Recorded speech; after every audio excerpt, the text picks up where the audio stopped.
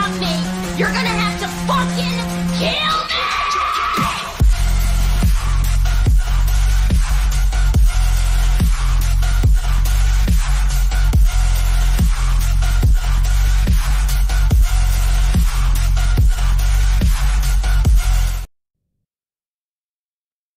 Hello, ladies and gentlemen. Welcome to a very special Saturday Night Off the Rails. I am your host, John, and joining me is my beautiful, very sultry co-host, Chris, from The Morning Mayhem, and Howdy.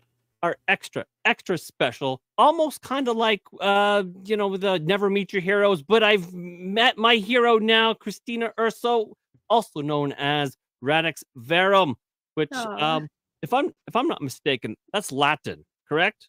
Yes, it is. For true root. The root of truth. trying to get to the basis of the fact. That was the idea behind it. This was like an old username I picked years ago when I first decided to go online, and it just like stuck. So I've used it ever since. Naming things is hard. It is. Ask my children. My third born, his name is Rory. I have to think about it. Ruairi.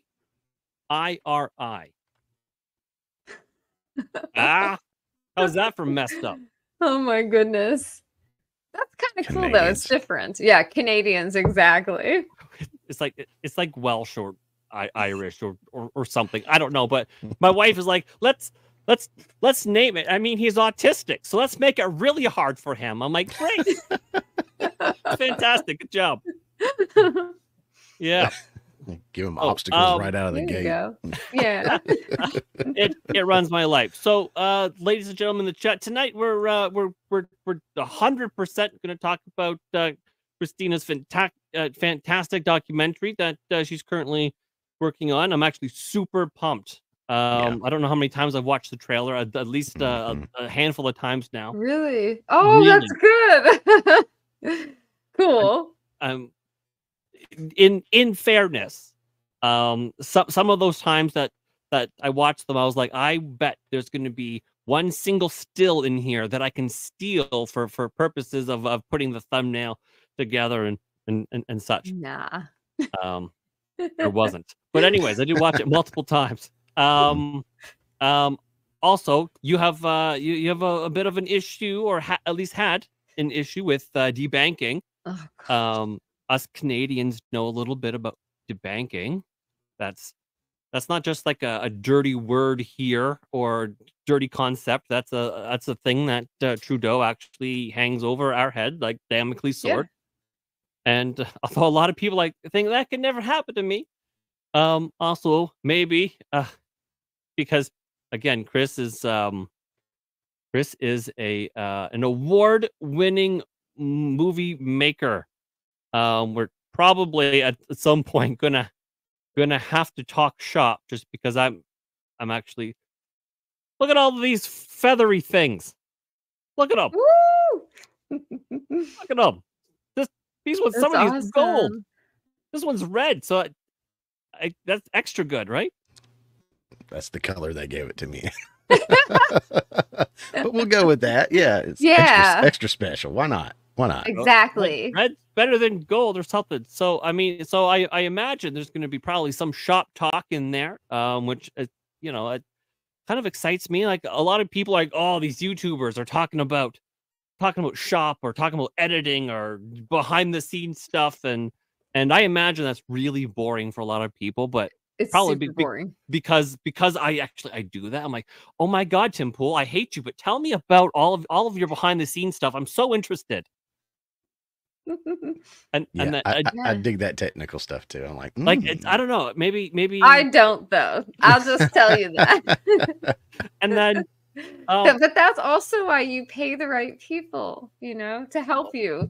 You got to have people who your strengths and your weaknesses, and then you have to find the people who have strengths where you have your weaknesses, and that's how you put together the perfect team. What if you just have weaknesses? Everybody has strengths. God made us all unique. That's right. This is true. Okay. Did you know your heart has a unique wavelength? Every single heart has a unique wavelength. Yes, mine is nearly flat. Everyone's is different, like a fingerprint. Isn't that wild? You can't take him nowhere. You can't. No, you can't. I am encouraged. So in chat,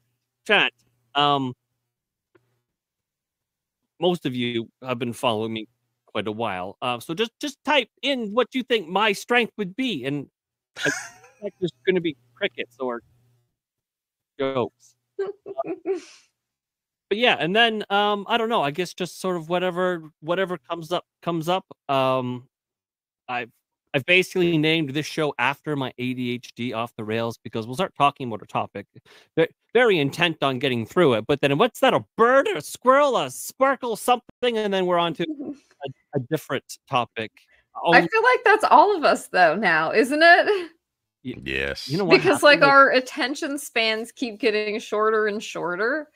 So I think that happens to everybody. And there's just so many distractions now. There's so many different things that you have to keep track of. You know, it's easy to get distracted when now you have to have 5 different emails and, 10 different social media accounts. Like, that's a lot of work just to keep up with that. It's easy to get distracted. I do that all day long. I'll be in the middle of something and then, oh, I got to check this email. And then I got to do this thing. And then before you know it, I never get back to what I was doing. So Jay, he says my strengths are poop. That's one of them. Yeah. There you go. So Because you have one. it's dealing with poop. I have an infinite amount of stories of my children, from everything from it's smeared on the walls to me regularly brushing it out of their teeth.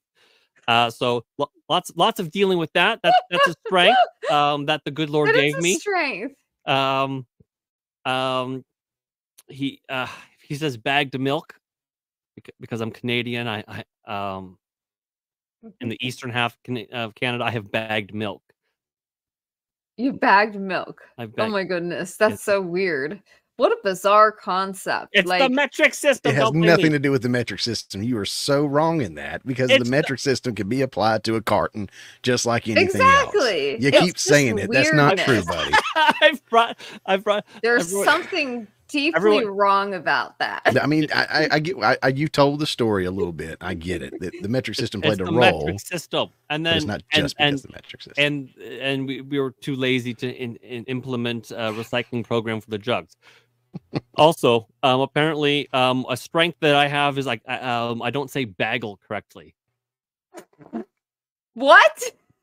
Bagel? That's what I said. Right. No, it's not. We said, Christina, we said the same. We're saying the same thing. Anyway, so I fight with my chat every once in a while about that. They're like, say bagel. And I say bagel, and they go, oh, you said it funny. I'm like, no, we said it the same. Bagel. It tickles the ear wrong. It's like he's trying to say. It's like you're trying to say bagel, but then you still have that aggle in there, so it's like a bagel. It's like fighting to be right, and it's just wrong. We're saying the same. Anyway, plowing ahead. We're saying the same thing. Okay. Christina, I'm so happy that you could finally make it. So this here is K&K Film on Twitter. Your documentary. Criminally small number of followers, by the way. Gotta pump those numbers up. It is. We can do that. But maybe more importantly, this knkfilm.com, your sites for what you're doing. We redid this whole website, by the way. Well, sort of. I mean, it's been revamped a little bit. We changed the layout. If you were familiar with the older layout, oh my God, was it an eyesore. I put that together myself, so Well, I you feel have like done. this is much better. You have This done looks much better. a fantastic job, and it was actually this picture I stole for the thumbnail. Ha ha! Also that one of you with like Oh, I gotta change that. That's many such a cute dark faces. I was picture. like, Like that was a horrible picture to use there. Like the nighttime picture where my face is completely in a shadow. I look like Batman or something. Like I'm just a shadow. so tell us about oh god, I don't know. I'm a terrible interviewer. Everything. From basically what it is that happened and why you feel such a story needs to be told, because I mean there's so many stories that need to be told, like I mean like why you shouldn't eat quail, for example. That's a story that could be told. Why That's the one. Fednapping hoax? Well, I don't, well, it's just as providential, I guess. I happened to be at the time that the whole thing went down, which was almost, by the way, guys, almost 4 years ago to the day they got arrested. So today's October 5th, 2024. The guys were arrested October 7th of 2020. So we're almost at the 4-year anniversary of this entire hoax. So I think that's important to note that 4 years have gone by and we still don't have justice. But going back to what was happening during 2020, I had already been looking into, so I've been like reporting on FBI corruption prior to the Whitmer hoax. I was looking and researching actually the Order of Nine Angles. And it was that investigation and my coverage of that led me into covering more FBI corruption, because once I started looking at that and like the FBI infiltration aspect to it of like the FBI basically created the American chapter of this satanic group that promotes pedophilia, among other disturbing things. And then they publish literature, right? Which the FBI they were funding this publishing house to the tune of like $200,000 to put out satanic neo-Nazi pro-pedophilia propaganda that encouraged like mass killings and what they called cullings and things of this nature. And so, you know, when you think about that, right, like that the FBI on the one hand says the greatest threat that we face is like white supremacist domestic terrorists.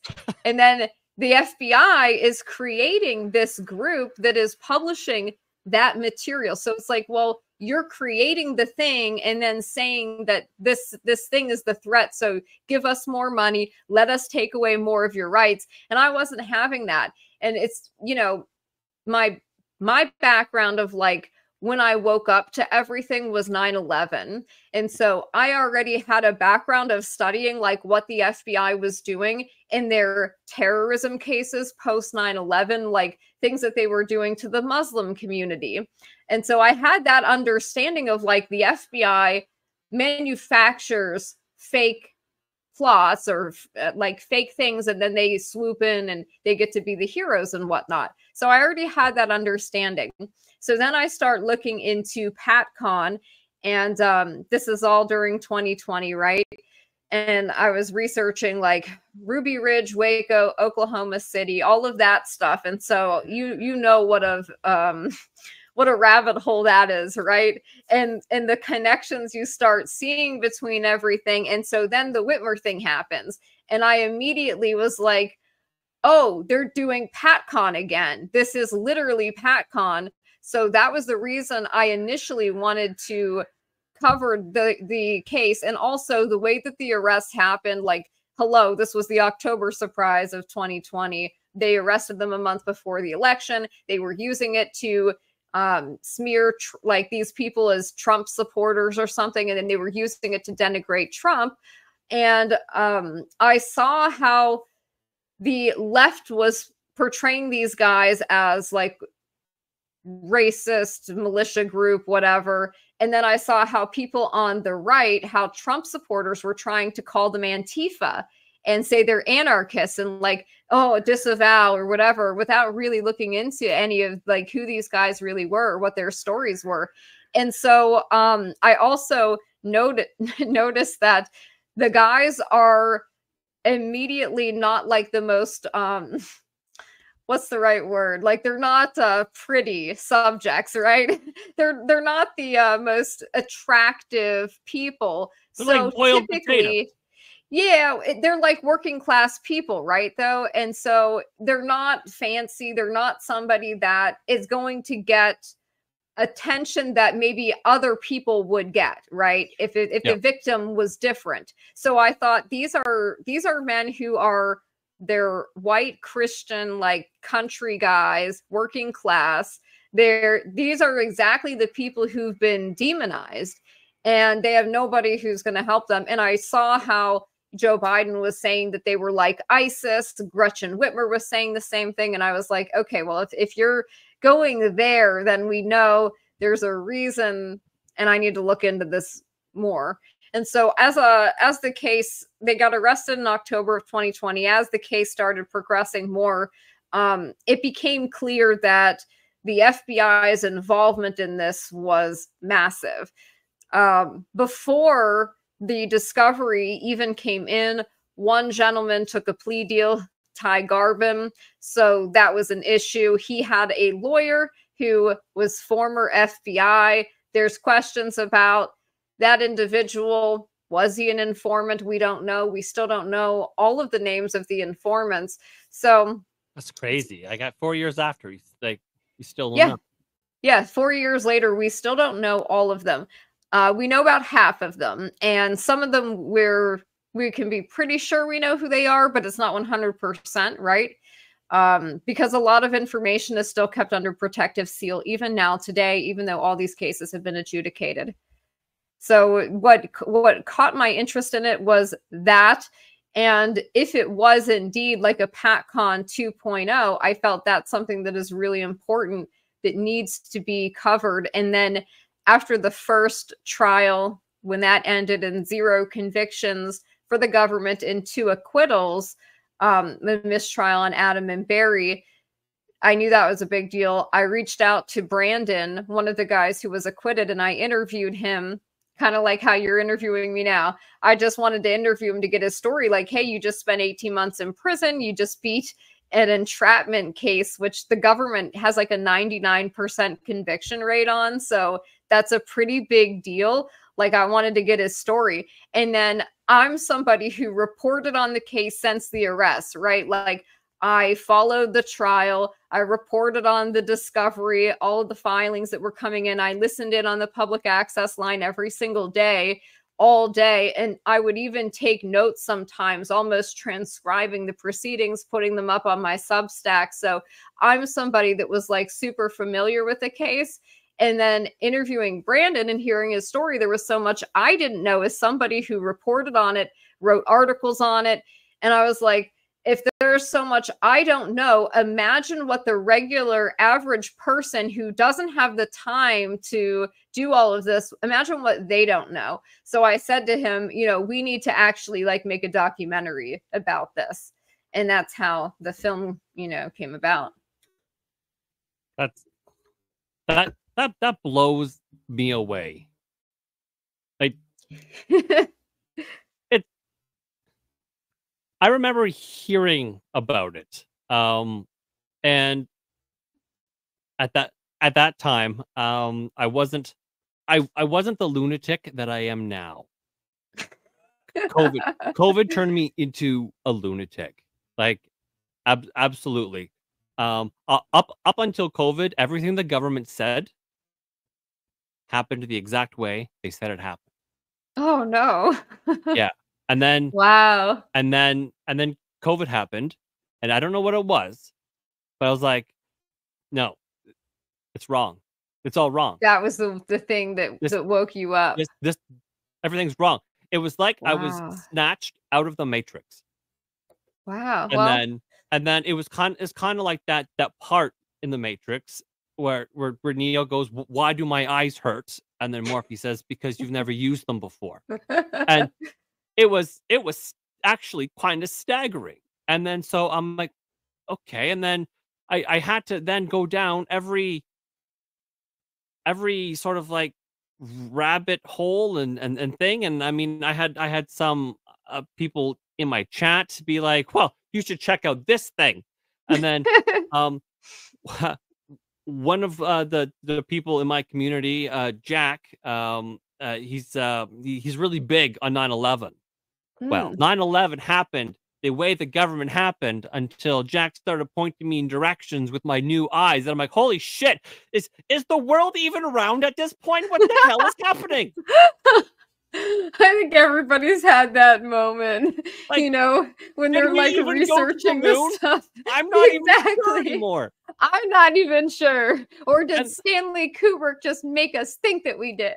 Exactly, right? So then all of a sudden it's like the FBI caught some guys trying to get Gretchen. I'm like, did they?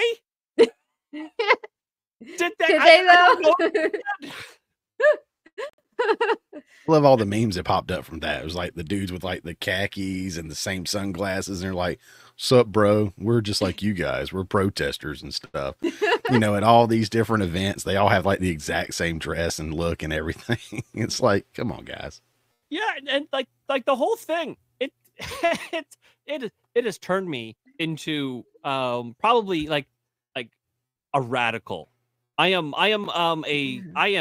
in Trudeau's words, I am a member of wait, what does he say? I'm a part of the fringe minority that the fringe minority with unacceptable views.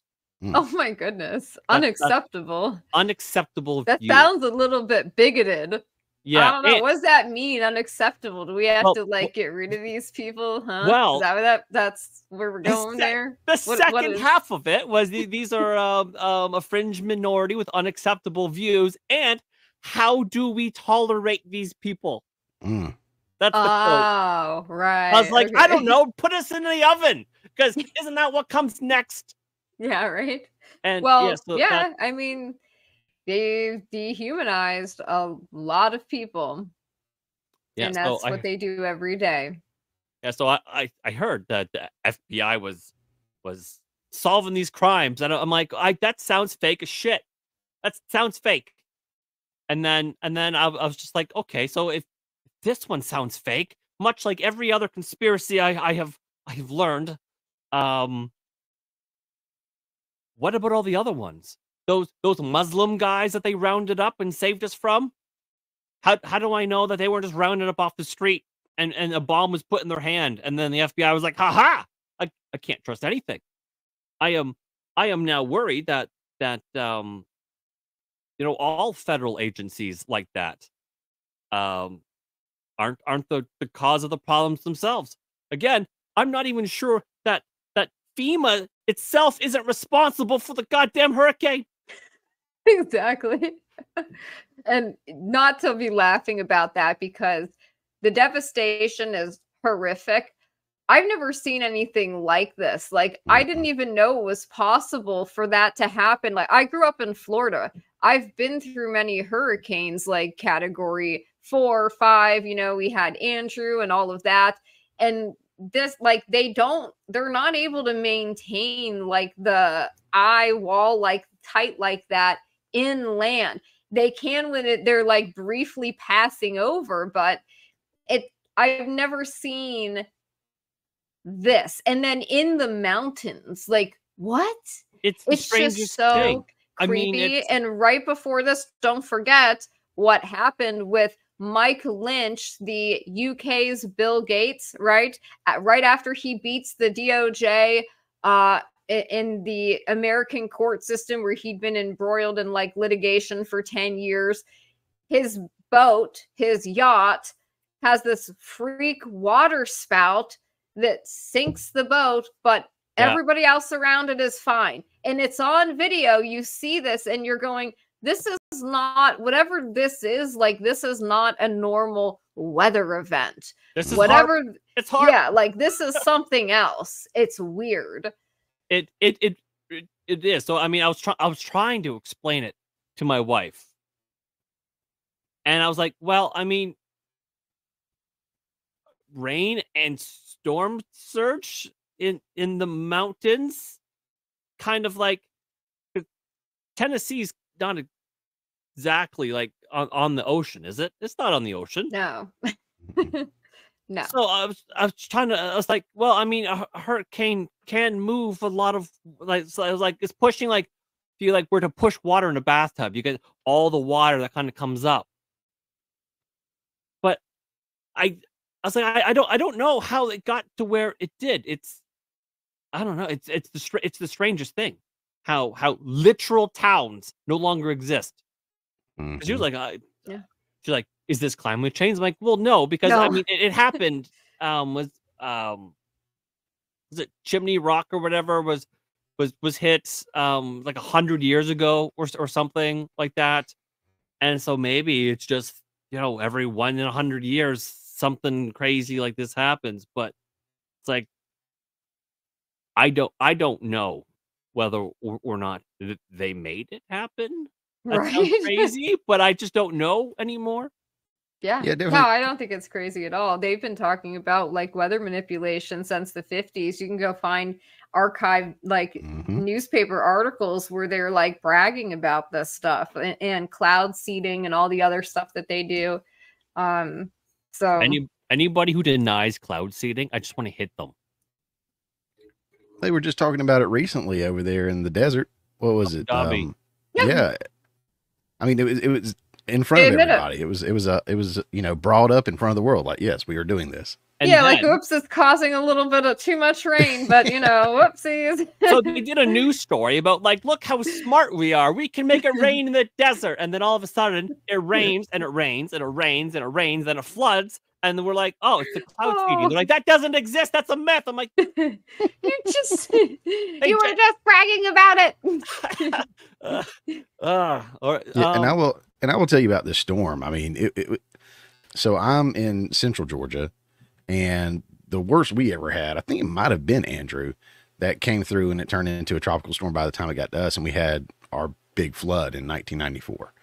And you know, we had to like get water trucks come over and give us water. We were without power for a little bit, but nothing like super ridiculous, because by the time it got to us, it had weakened significantly. It just kind of stalled and pulled in all that rain. So I now work for an insurance company. I'm IT for an insurance company. I'm on the support desk, so I handle calls for every county in the state of Georgia and our home office and all of our field folks that go out and everything. And I will tell you that the size of the destruction of this storm is even being downplayed in the news, because I still have county offices that don't have internet. Some don't have power in Georgia. Wow. And some of my people, and I'll brag on them all day long. I don't want to dox my company or anything like that, but I mean, I got people that have no power, no internet, no running water at their house, but they're getting to work so they can handle the claims for their members.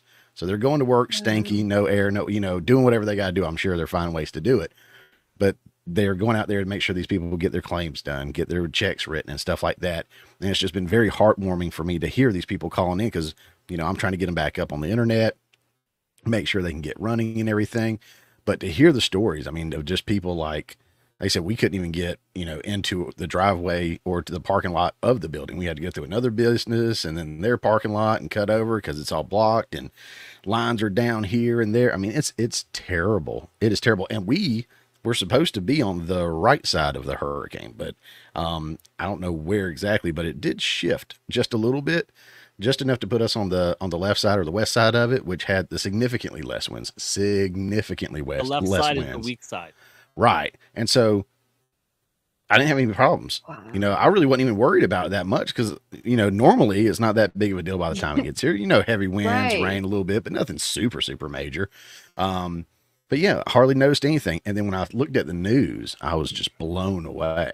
No pun intended there, on how bad it actually was for almost about a quarter of the state. and then continuing all through, no offense to Florida, they see it all the time. They know it, it's kind of expected there, but to go through Georgia like it did, and then the Carolinas and Tennessee, blew my mind. I've never seen anything like that. And I've got people and family in all those areas, and it's devastating to hear stories from it. Yeah, it's horrible. You know what's really interesting? What's that?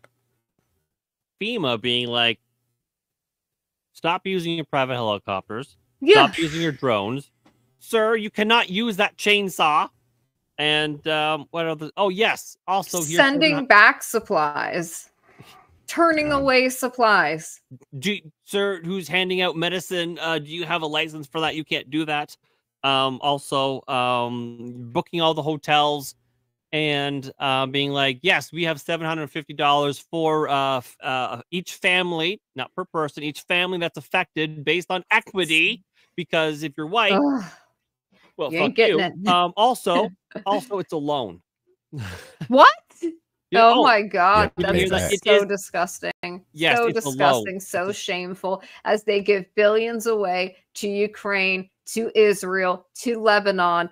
Oh, so we'll arm Israel. They can bomb Lebanon, and then we'll go, oh, we have to give Lebanon money. It's the same scam, just like with the, oh, this is our biggest terror threat. Oh, we just happen to be the ones creating it. Oh, look at that, It's a sick game that they're playing, but this is like end of empire behavior, right?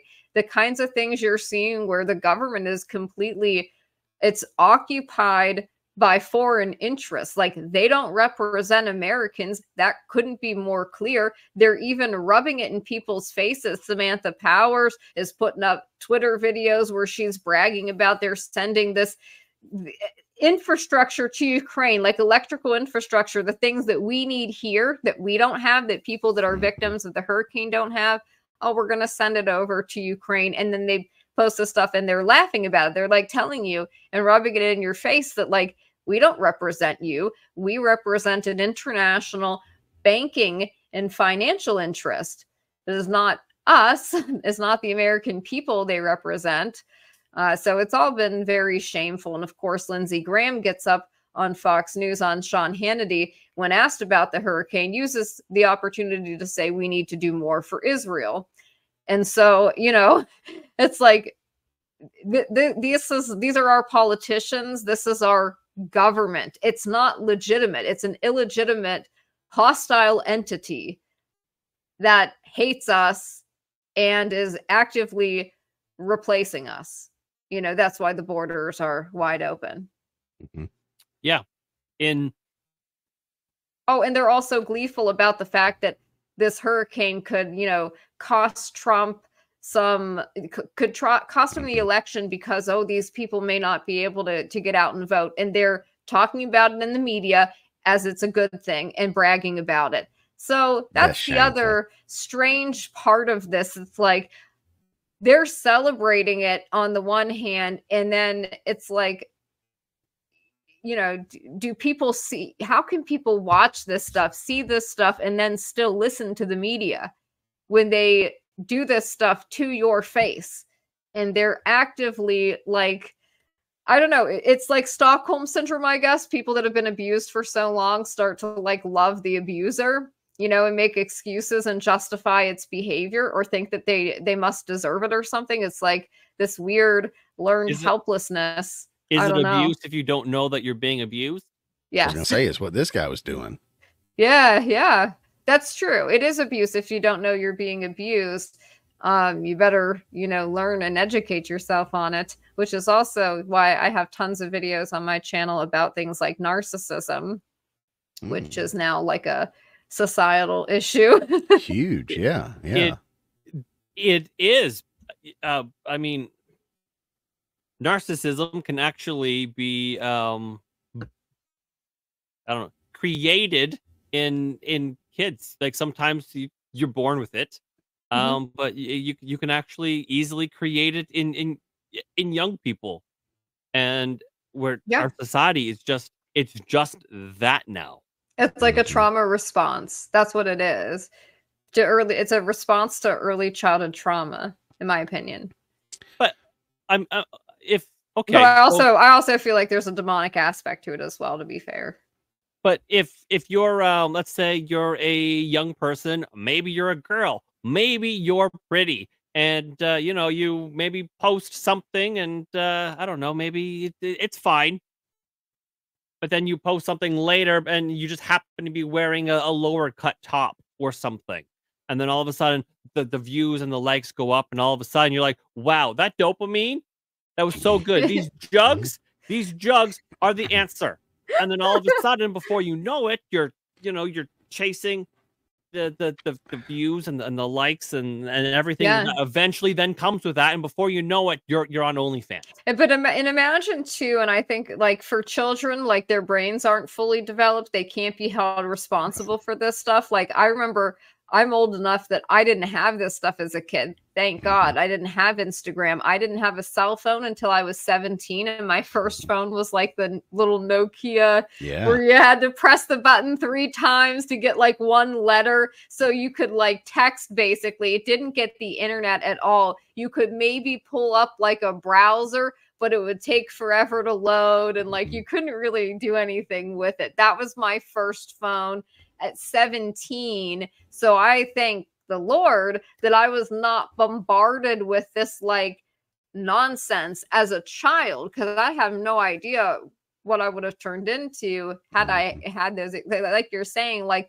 sometimes you don't go out trying to do something, but society incentivizes this behavior and rewards this behavior. It does. And I mean, even like I being a very, very small fish in a very, very large content creator pond. Even I like look at like all my numbers and stuff like that. And I desperately try to not go like, oh yeah, this one is so good or this one is so bad, because I don't want to get hooked on it like that. Yeah. Although I am so ADHD that I'd probably forget.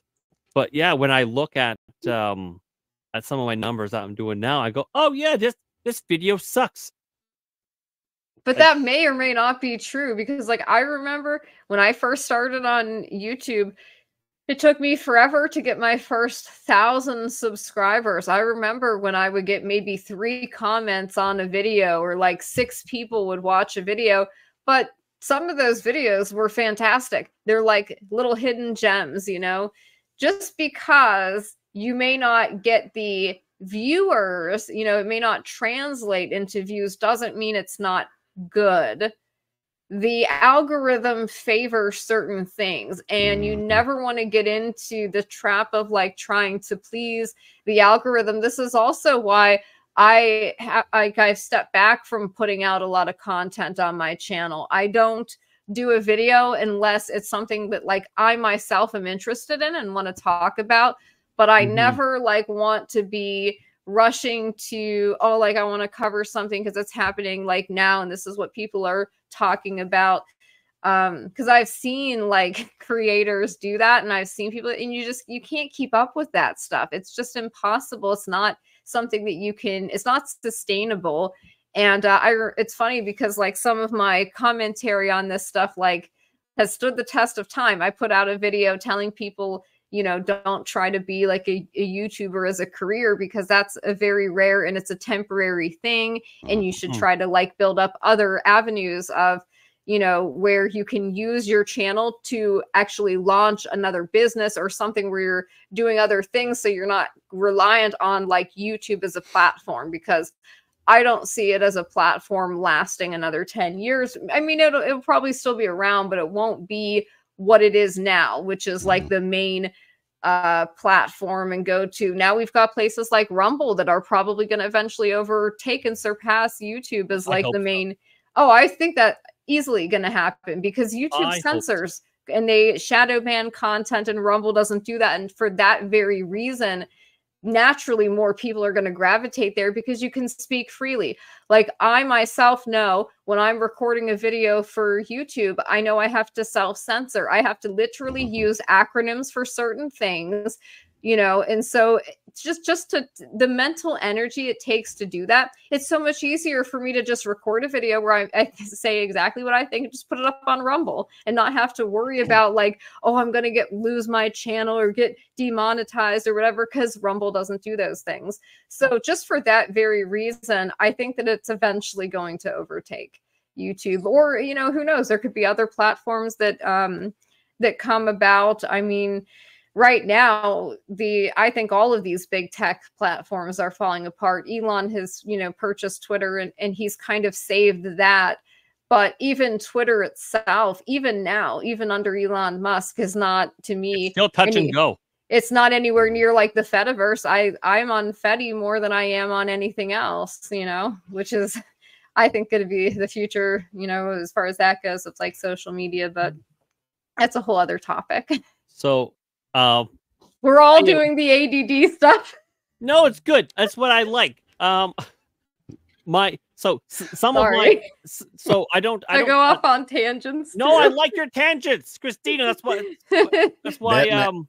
that matches his energy. That's good. Okay, there we go. I'm just here for the ride. It's like looking into like a fun house mirror where it makes me look like a very pretty lady. There you go.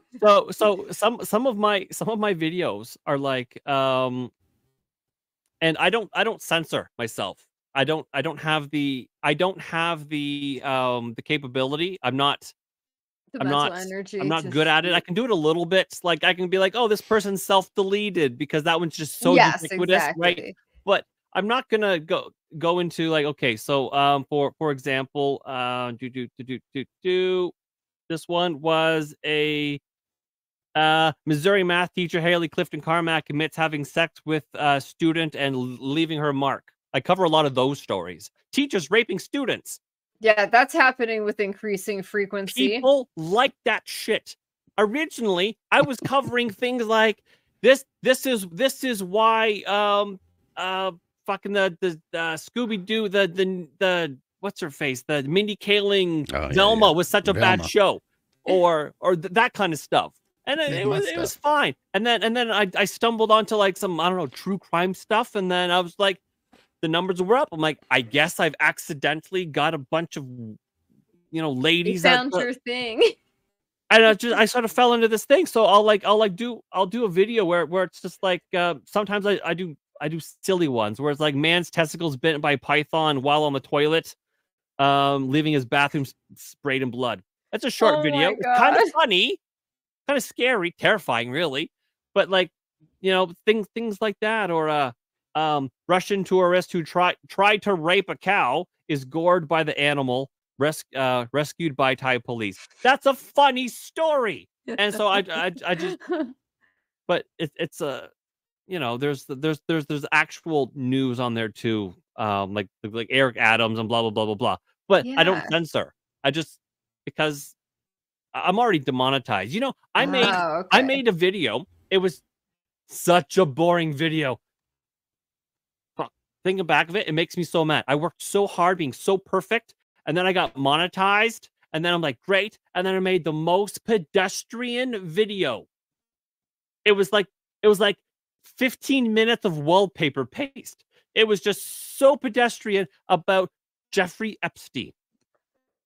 Oh. And then YouTube was like, we've gone over your channel and we've determined that you're ineligible to be monetized. And so I've tried like 5 times now, and they're like, no, you can't. You must have stumbled across something in there that they didn't like. It was the second time. It wasn't when I've done Epstein stuff on my channel and haven't gotten, although it was about like the lists were coming out, and then everyone's like, oh god, the list is finally coming out, and then it was just like a nothing burger. I'm like, you demonetized me for this? That's so weird. But they do weird stuff like that sometimes. Sometimes it's the strangest thing that like gets you struck. Like I did a video, I don't remember what this was like totally, but it was somehow like I was making a funny like commentary video, but I used Elliot Rodgers and like the thumbnail and in the title because it was like I was making a joke, and just mentioning Elliot Rogers, like they took the whole video, they deleted the whole video like immediately, and I was like, it was nothing like I didn't promote what he did or anything like that. It was just a joke, and like just saying his name in the title and having the thumbnail, and I was like, but there are true crime videos that actually show some of his videos and his voice talking. I didn't even do that, and they deleted the whole thing. It's so weird to me how YouTube works, and it's so freaking arbitrary. Like, this is the problem, where you can look at somebody else can use his, you know, a picture, a video of him, say his name, and their channel stays up and they're fine, or their video stays up, and then you do one and it's like deleted immediately, and you're like, well, why though? And they'll never tell you. They're not going to ever give you a time, you know, oh, it was this timestamp and you said this thing, because then you could take that out and then maybe put the video back up. They don't let you do that, and they don't tell you what it is. They never will. And this is why I think that, you know, they're done. And there's many other reasons too. I mean, there's the antitrust stuff, the investigations. Oh, my husband's calling. Sorry. Oh, I'll have to call him back because he's traveling, and I just want to know he's okay. But yeah, it's just like YouTube is horrible, and they're awful. They've had a monopoly for a very long time, and hopefully that changes soon. Although I don't really trust the government to like you know, rein them in. But they have talked about breaking off at least the ad business from Google, the AdSense thing. So separating it out maybe a little bit, although I still don't think they're going to do that. They pulled down all the streams covering the Trump rally tonight. Oh, did they? Yeah. So I am a moderator for Jeremy Hambly, ordering. Unreal. And oh, okay. And so modding his chat, people were like, "Oh, Sticks X and Hammer." No, they were saying, Cobra Cast just got taken down. They just nuked Cobra Cast. It's Jeremy of Geeks and Gamers. BJ Cobra, yeah. Oh, wow. Geeks and Gamers. He's in a pretty big channel, right? He's massive channel. Size, yeah. That's and then, for what? And then we're like, really? We're like, that's crazy. A violation of policies. We're like, okay, that's weird. That's fine. We're still up. We're still doing it. It's fine. And then all of a sudden, the chat's going, oh, Sticks X and Hammer just got his stream just got pulled down because he was also streaming the thing, and it's violation of policies. And we're like, that's the weirdest thing. Like, what are they doing? And then so we're carrying on, and a few minutes later, all of a sudden, the screen it just like blinks out, and all of a sudden it's got like a do not enter sign on it, and it's like a violation of policies, and they yeeted it. So that's like 3 massive streams that they just yeeted. That's insane. And I was like, this is the most insane censorship. It'll get worse. It's going to get worse. And I'll tell you also, like, I don't trust Elon Musk. I don't. I think he's done some good things. You know, I think it's great that he saved Twitter and whatnot. But I simply don't trust him as somebody who genuinely cares about free speech.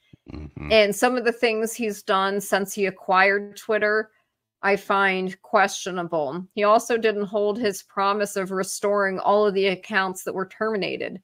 You know, I know people who've tried and still trying to get their original accounts restored, and nothing happens. So I don't like that. And I don't trust, I don't like the way he's monetized Twitter and made it so now people can have they get ad revenue for posts they're making on Twitter, and people can subscribe to their Twitter. And then I'm like, okay, so now the entire thing is like, it's monetarily incentivized now. So people are incentivized to put out outlandish things in order to get like ad revenue. And somebody who is perfect example of this is this lady Pearl. Do you guys know who Pearl is? I know Pearl. Okay. I told my wife about Pearl the other day. Oh, They mocked her God. on this like she was repping this suit company or whatever, and she was wearing like this pantsuit, and she's like a rectangle. And I was like, they picked the wrong one. I showed my wife. She goes, she's not ugly. I said, I didn't say she was ugly. No, she's not. She's just there's no nothing. No. Nothing. Poor girl. I know Pearl. I know Pearl. Yeah. Well, she's classic for she just says stuff to get reactions out of people. And some of the stuff she says, I know she's doing it because she knows that, like, if I say this thing, this is going to make a bunch of people lose their crap and they're going to engage with my posts. And she's using it as a marketing strategy to grow her account and for more people to see her and interact with her. But also, like, she's getting ad revenue on negative comments and positive ones. So isn't that interesting? Yeah. Or the post. I think there's this one broad. I think she goes by like Freckled Liberty or something. Oh, and then yeah, Freckled Libertarian, or I don't know, something whatever. Like that, yeah. But then so she'll post it'll be like somebody else's meme, and then it will be like this true, guys, and then everyone's supposed to then go in and be like, oh yes, this is totally true. I totally agree. And I'm like, this is the lowest fucking like tier level tweet ever, and it's just filling up everything. And yeah, it's and it's frustrating too, like, you know, trying to grow like my documentary Twitter account, it just gets buried. And I know Twitter, so they deleted this is something that maybe people forgot.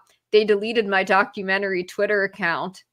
And yes, they did for 2 days. I had to get like a bunch of people to tag Twitter support because they never even gave a reason of like why it was terminated. We never violated any of the rules. Plus it's like a paid verified account. So I'm paying for this to use this service. And then you terminate my account when I haven't violated any rules. You know, that documentary account, like, I don't really use it except to put out stuff about the documentary. I'm not in like comments calling people names or like doing something that would be where I could maybe get violated. Like, there's literally nothing I've done except post factual information that is documented, you know, there. So it's like unassailable. And then just stuff for the documentary. The account was terminated for no reason.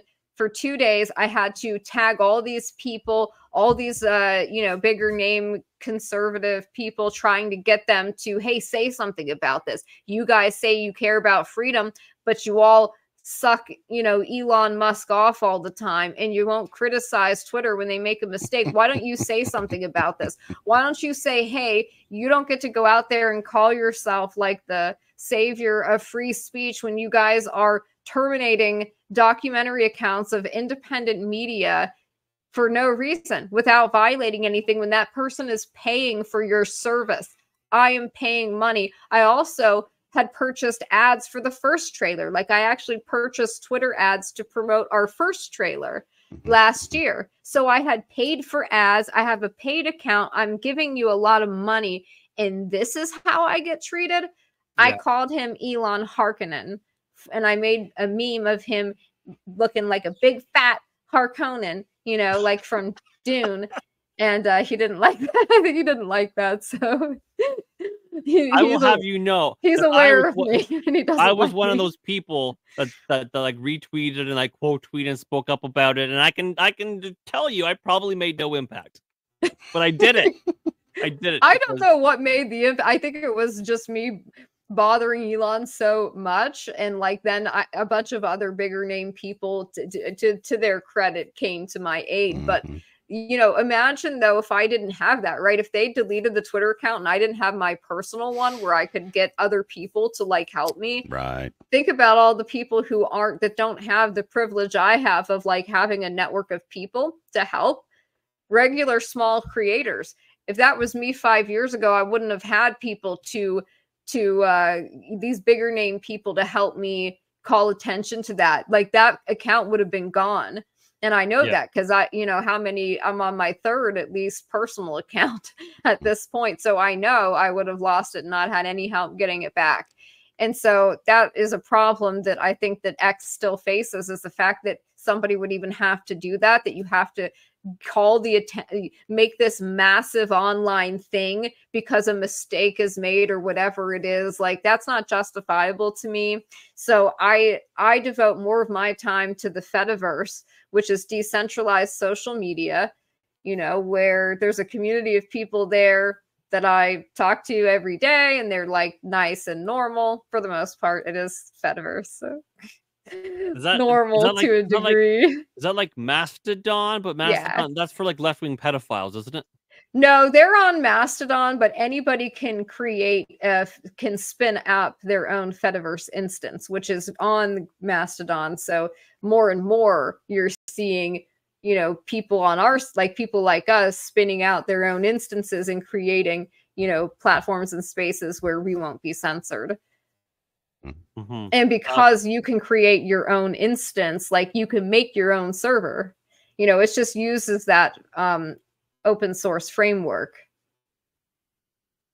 Daniel Clancy of Digital Cyanide, I think what his channel is called now, says, "Thank you, Radex. Finally, a non-dick sucker of Elon." Oh! There you go. Well, listen, let me tell you something about Radix.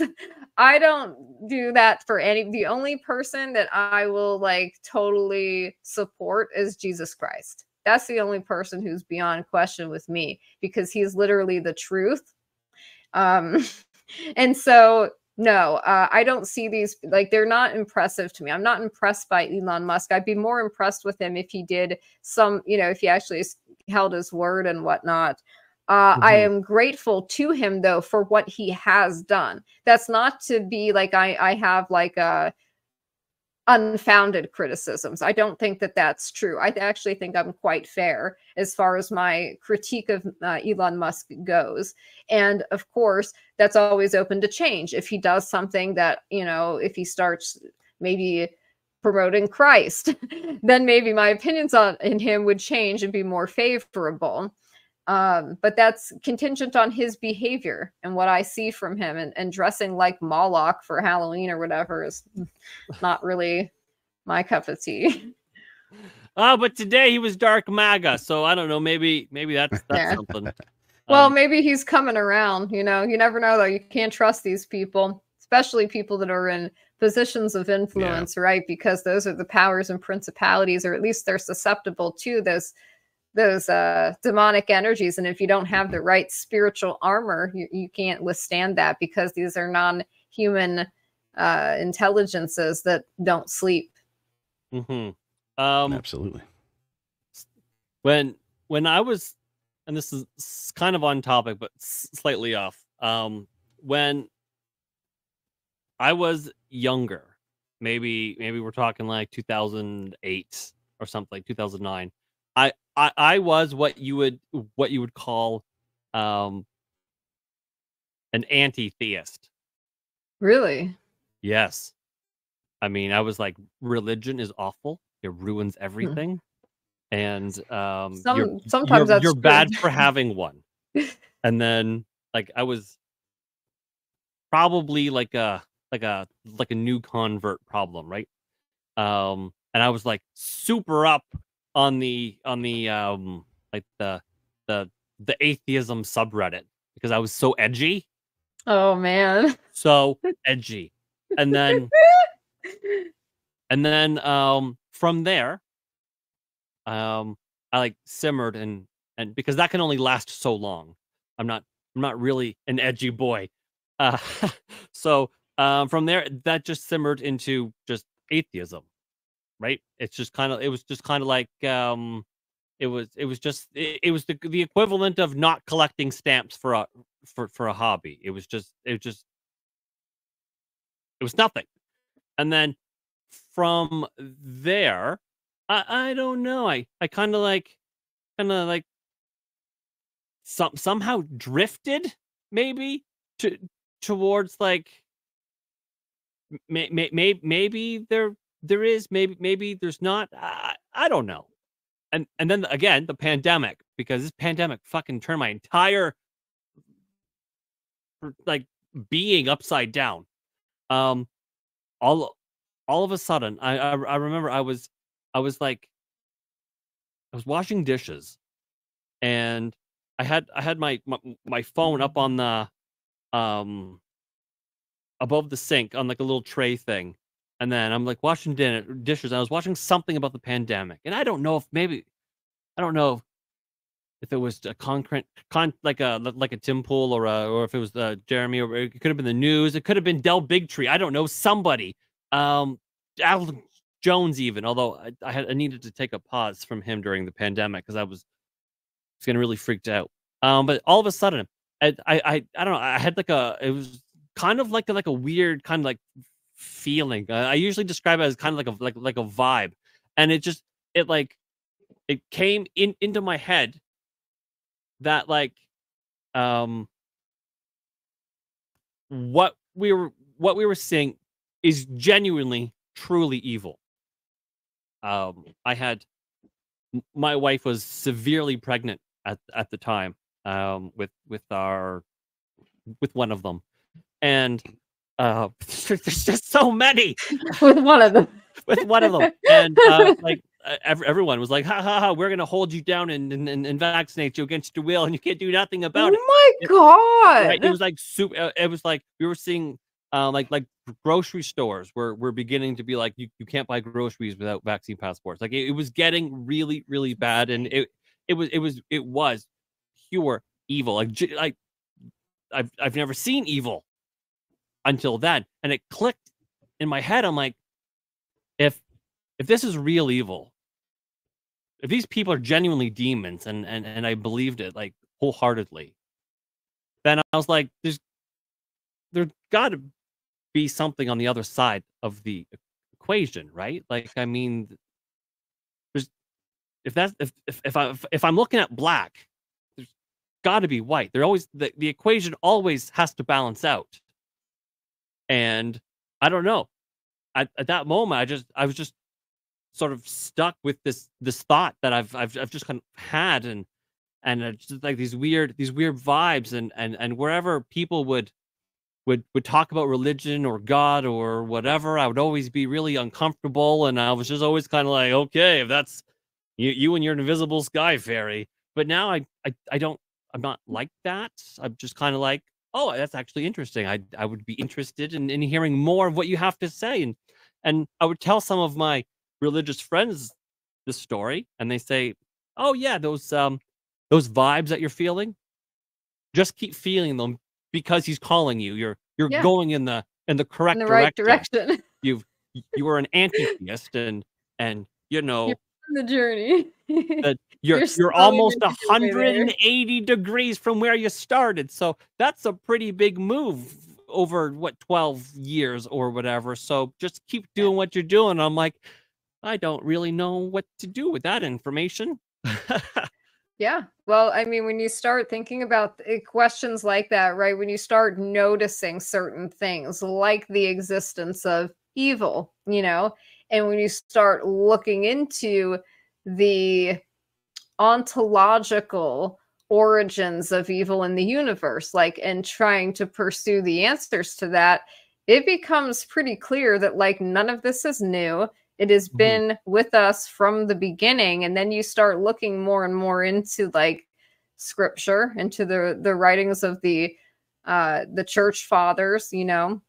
I myself am Eastern Orthodox, but I wasn't always. I was raised Catholic, and then I, had my leaving the Catholic Church, being against organized religion, and researching everything.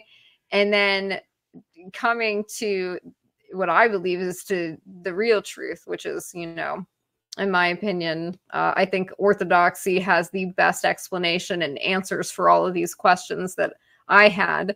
But more than that, it's also part of it is experiential, right? Like you have these experiences that you can't really explain. And then when you have so many of them, and then there's so many of these weird synchronicities that happen, or things that happen that can't be explained rationally, you know, it really, really makes you wonder, right? But Yeah. anyways, that's sort of like how I came into my faith. But I've always had, like, because I'm Italian, I'm half Italian, half German, and I was raised by the Italians. Like, I remember when I was 3, my aunt taking me and my sister into the bathroom and, you know, making us say that, well, telling us and asking us to invite Jesus into our hearts and having us say that. And, like, you know, I was baptized Catholic and went to Catholic school, but then, of course, there was a scandal at my school where we had a pedophile priest, and the school covered up what he did. And they said his mom was sick, so he was going to go home to Ireland. So they actually just moved him to somewhere else instead of telling everybody the truth. And they raised money, I believe, for this, and said his mother was sick or something. And it was like completely not true. And it turned out he was like a predator.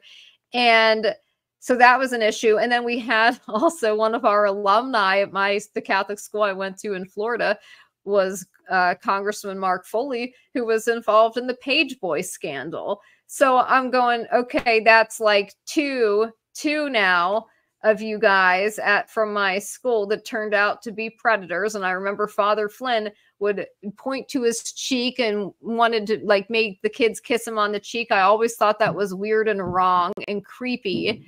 And so I remembered that. And then it came out years later, we learned the truth about Father Flynn, but not right away. And then I was like, okay, I want nothing to do with the Catholic Church. And I didn't like also the fact that, like, they have these celibacy vows that I think incline the priests to predatorial behavior, but it also attracts homosexual deviants into the priesthood, right? Because those are the people who don't want a wife and kids. And the Orthodox Church allows their priests they get married and they have kids. They're like you and me, like they have skin in the game. They understand what God is like because they themselves are parents of children and they have families, and like they understand. I just feel like there's something deeply wrong. But anyways, this is a tangent. But that's part of how I just came to, my personal conclusions. This is nothing on Catholics because I have a lot of my family's Catholic still, a lot of my family and I have friends who are Catholic, and I know it's not their fault. And I also know that scandals are in every church and whatnot. And, there have been certainly, scandals in the Orthodox Church. I'll just say a lot less, Mm-hmm. So your tangent's lovely. The chat's starting to share their stories about, They're giving the testimonies. Yeah. Oh wow. Not exactly. Okay. But, never had that before. So I guess bringing it back. Yeah, we've got to bring it back. We've got to get to talking about the documentary in the case. I'm sorry, I apologize. No. Literally, you're on a show called Off the Rails. That's true. So listen, I can't be blamed. It's what we do here. I'm conforming to the format of the show. When in Rome. So your documentary, how is that going? If I'm not mistaken, you're well on your way in making it. Is it shot? You just need to put it together. No, it's never over. My problems are never over. So I'll just to give first some background on the story for people who may not understand, and this will help you understand why the project is so difficult to make as a film. To give the long story short of like this case, the FBI arrested a bunch of guys, 14 men, 13, and then they arrested the additional guy a week later. So it's 14 total who were arrested, and they charged 6 of them at the federal level for conspiracy to kidnap. And then the other 8 guys were charged at the state level for, quote, providing material support, felony firearms, and gang affiliation, right? And so a superseding indictment was added to some of the federal defendants for WMDs. So think about these charges, right? You're being charged with conspiring to kidnap a governor, and then you're being charged with weapons of mass destruction, or you're being charged with providing material assistance to terrorism or whatever. So that's crazy, those charges, right? And so to give the rundown of like, well, what actually happened without giving too much away, obviously, because certain things we want to be revealed in the documentary. But to make a long story short, the FBI has a massive network of CHSs. They're called CHSs. It stands for Confidential Human Source. This is the FBI's word for an informant. So I think they don't want the extent of this program known, the sensitive informant program, because I think if Americans realized how massive it was, that it rivals like the Stasi, that at one point had like 1/3 of its population acting as active informants for the police agencies, you know, Jesus, I think that would terrify Americans. And the fact that the FBI sensitive informant program recruits people who are in positions of authority, or people in the media, people in the courts. So you have a judge who could be moonlighting as an FBI informant, or a clerk moonlighting as an FBI informant, or a prosecutor moonlighting as an FBI informant. And then you start to ask yourself, well, okay, how is that right then? How does that work? How is it that the FBI can penetrate into where there's supposed to be a separation of powers, right, in America? They're bypassing that by using this informant program. So we know about it, right? We know it exists, and we've seen some materials from it thanks to Jesse Trentadue and his lawsuits and litigation stemming from Oklahoma City stuff. So we know that this program exists. And in the Whitmer case alone, right, you know, you had 14 people charged. The FBI used 12 informants and 2 undercover agents. And this is just what we know about, to like manufacture the appearance of a crime where nothing criminal happened except on the part of the FBI. So they profile people online. The FBI has something they call OCEs, online covert employees, who operate fake personas online. They will create sometimes Facebook group pages, and they will be the ones administering them and trying to funnel people into these groups. You know, some of these guys were picked up through a program that was run called Bronze Griffin by social media companies, where they would take keywords and notify law enforcement. This is without law enforcement coming to them with a warrant. This was tech companies voluntarily giving information over to the government based on people saying certain keywords. So that's an interesting aspect to this. I think that Americans should be concerned that the databases are being made of them, shared with law enforcement by these tech companies, and you don't know what the criteria is for being put on one of these lists. And then apparently this database is being given to informants. They're being able to access it to make contact with people that the FBI wants to target. This is highly inappropriate, but this is what they do. And so the FBI found a group of preppers, you know, this little group in Jackson County in the country in Michigan, where, you know, like the closest hospital might be like 40-minute drive or an hour's drive from your house. It may take law enforcement 40 minutes to an hour to respond to a call for help. So where these people live in that kind of area right now. Oh, okay. Wow. So then maybe you'd understand, like, you need to know certain things, right? You have to have certain skills, because in the event of an emergency, that's what you're looking at an hour before help arrives. So these guys kind of got together and they were wanting to do defensive firearms training, medical training, things of that nature, where it was just people, common guys coming together and saying, these are our skills and trying to teach each other. There's nothing nefarious about this. Like Paul, he was in the army. He'd been like kind of like a first responder from the time he was 14 years old, and he volunteered at the Milford Fire Department. This is sort of like he's always been that person. So he didn't have a problem teaching, you know, other people these skills. That's what he wanted to do. The FBI comes into this prepping group. The Wolverine Watchman was created in November of 2019. By March of 2020, the FBI has turned this prepping group into a militia group, and they're leading the group. Their informant, Big Dan, becomes the executive officer of the group, the XO, and he starts training them in more lethal techniques and more tactical training. He's making it more organized.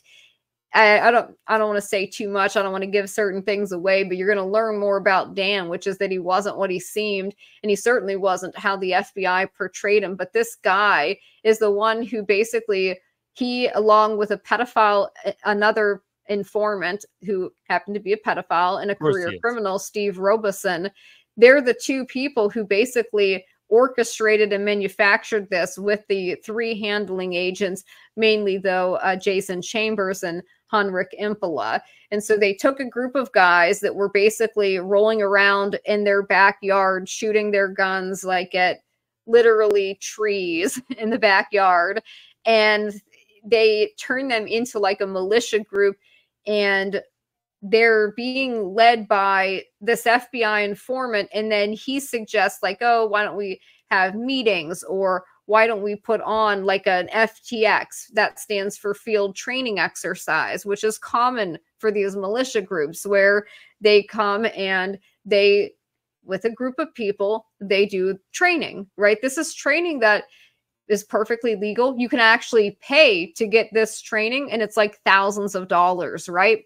So what the FBI was doing is basically offering something that they were making an incentive to try to bring more people into joining this militia group, right? They were trying to maximize the attendance of the group, right? Anything to get more people into, funnel more people into the FBI's plot. So it's the kind of thing that you would want to show up to, right? And think about what's happening during 2020. You have COVID. So Michigan had the harshest lockdowns in the entire country. Whitmer was very proud of that. So you had a bunch of guys who couldn't work. They're not able to work, so they're sitting around all day. And then the FBI is offering to, hey, we'll come pick you up, and why don't we go out and do this FTX, and we're going to pay for it. And, you know, they present it as like this fun thing. Oh, there's going to be a barbecue and this and that and drinks. And, you know, the FBI is furnishing the guys with alcohol, with marijuana, which is against the FBI's protocols, right?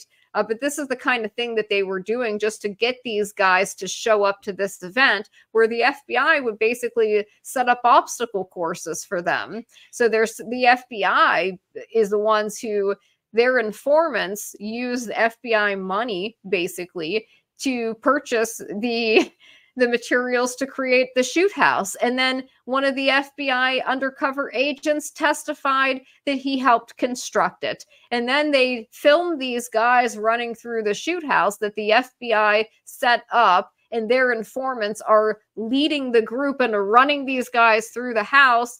And then they take these little clips out of context and make it look like, oh, they were training to somehow kidnap a governor, which is not true at all. And I think what's the most terrifying thing, at least to me, is how these men could be arrested without any crime occurring, or an attempted, like nobody even tried to kidnap her. There wasn't an attempt that the FBI stopped them en route, right? Where they were going to go do something. Like, it's like pre-crime. Nothing happened. It was pre-crime, but even worse than that, it's like the FBI sets up a situation. Here's an example. June 6, 2020, Dublin. The FBI, via their pedophile informant, Steve Robeson, who is posing as the head of a national militia group that is fake. It doesn't exist. I mean, it does, but it's like the FBI created it because their informant created it.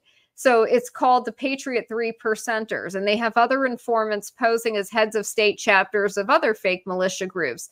And so they call and share this meeting, their informant, Steve Robeson, at Dublin. And in attendance is at least 4 informants wearing recording devices, and they have numerous recording devices on them.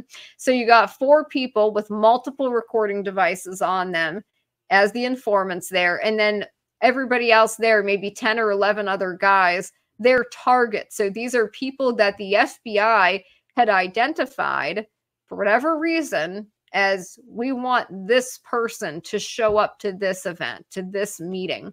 And then they have the informants saying, putting people on the spot like Barry. They're saying, hey, make a speech. And of course, the guys, they're in front of other guys they don't know, and they try to act hard. And then in the backdrop, that night, there was a riot in Columbus, Ohio, and the informants were trying to get these guys to go armed into this riot. Oh, they're in your backyard. Give them no quarter. They're saying things like this, or they're taking them and they're getting them riled up, you know. So they're having a meeting for these different militia people. So the FBI wants it to look like it's all of these militia groups in different states. They're organizing, right? They're getting together and they're talking about doing something bad.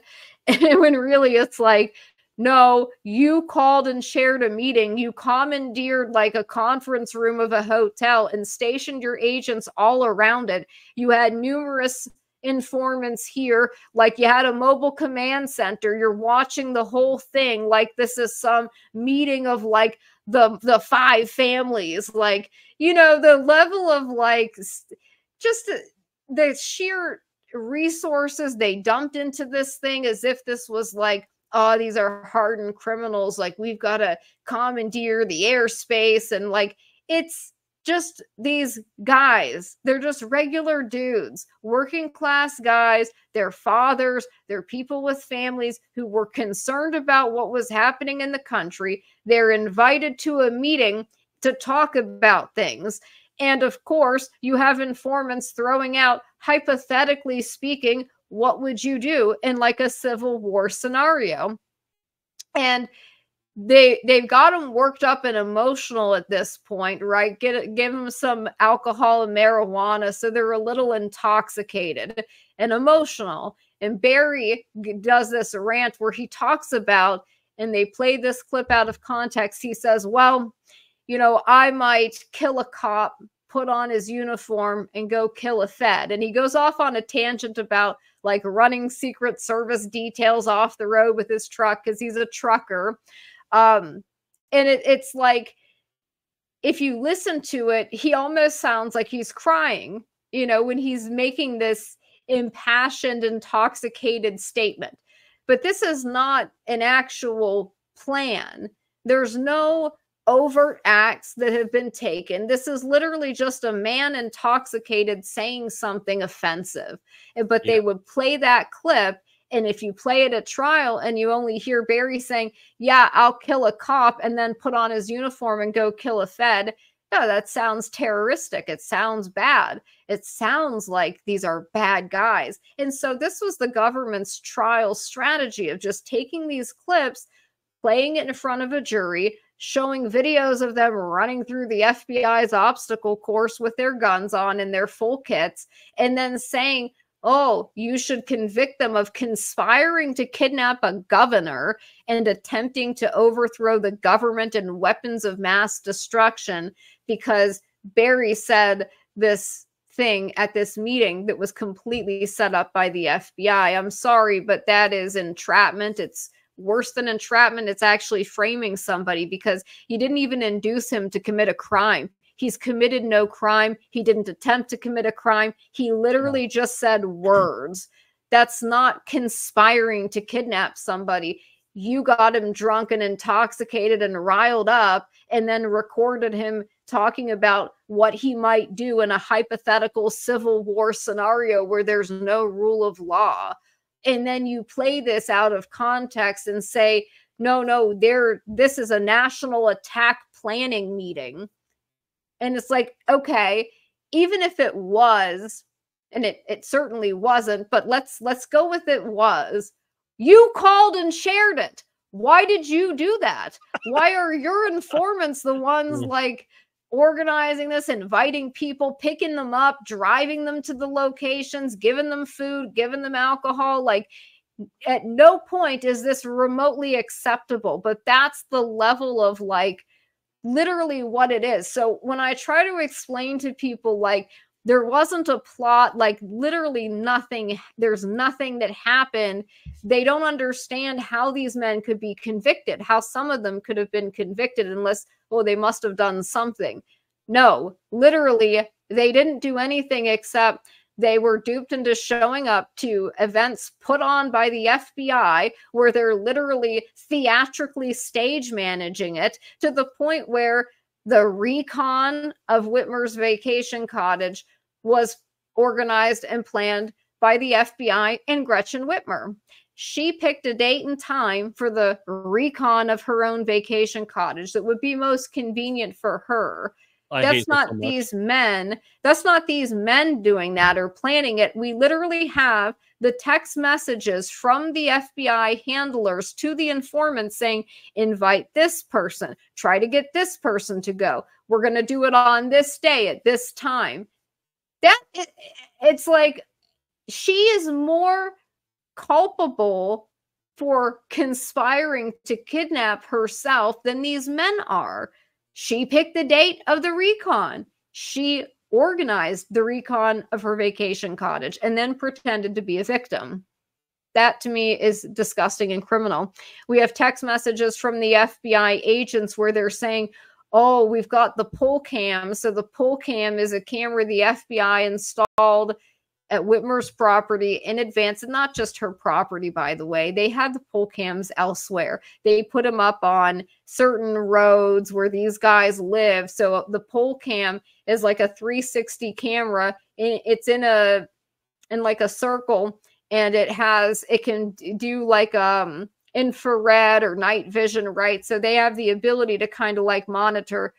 They had these pull cams they put on her property, and then they had their informant drive these guys in a vehicle by her house because they were trying to get it picked up on the pull cams. And they're even saying, oh, drive them up over this area where there's more low light ambience. Like they're orchestrating a movie. It's stunning. It's stunning that the text messages exist. We know about them. They weren't able to show it to the jury, though. The jury wasn't allowed to see any of this information. And there are 5 guys still in prison. Okay, so you're a trained paralegal, so that's correct, right? Yeah. Okay. That's right. I did my research. No. So you probably know a thing or two. Also, a long time ago, I went to police school, so I kind of remember a thing or two. There you go. First question is, so you're saying that they're playing clips out of context. Why not? Why wasn't the rule of completion implemented?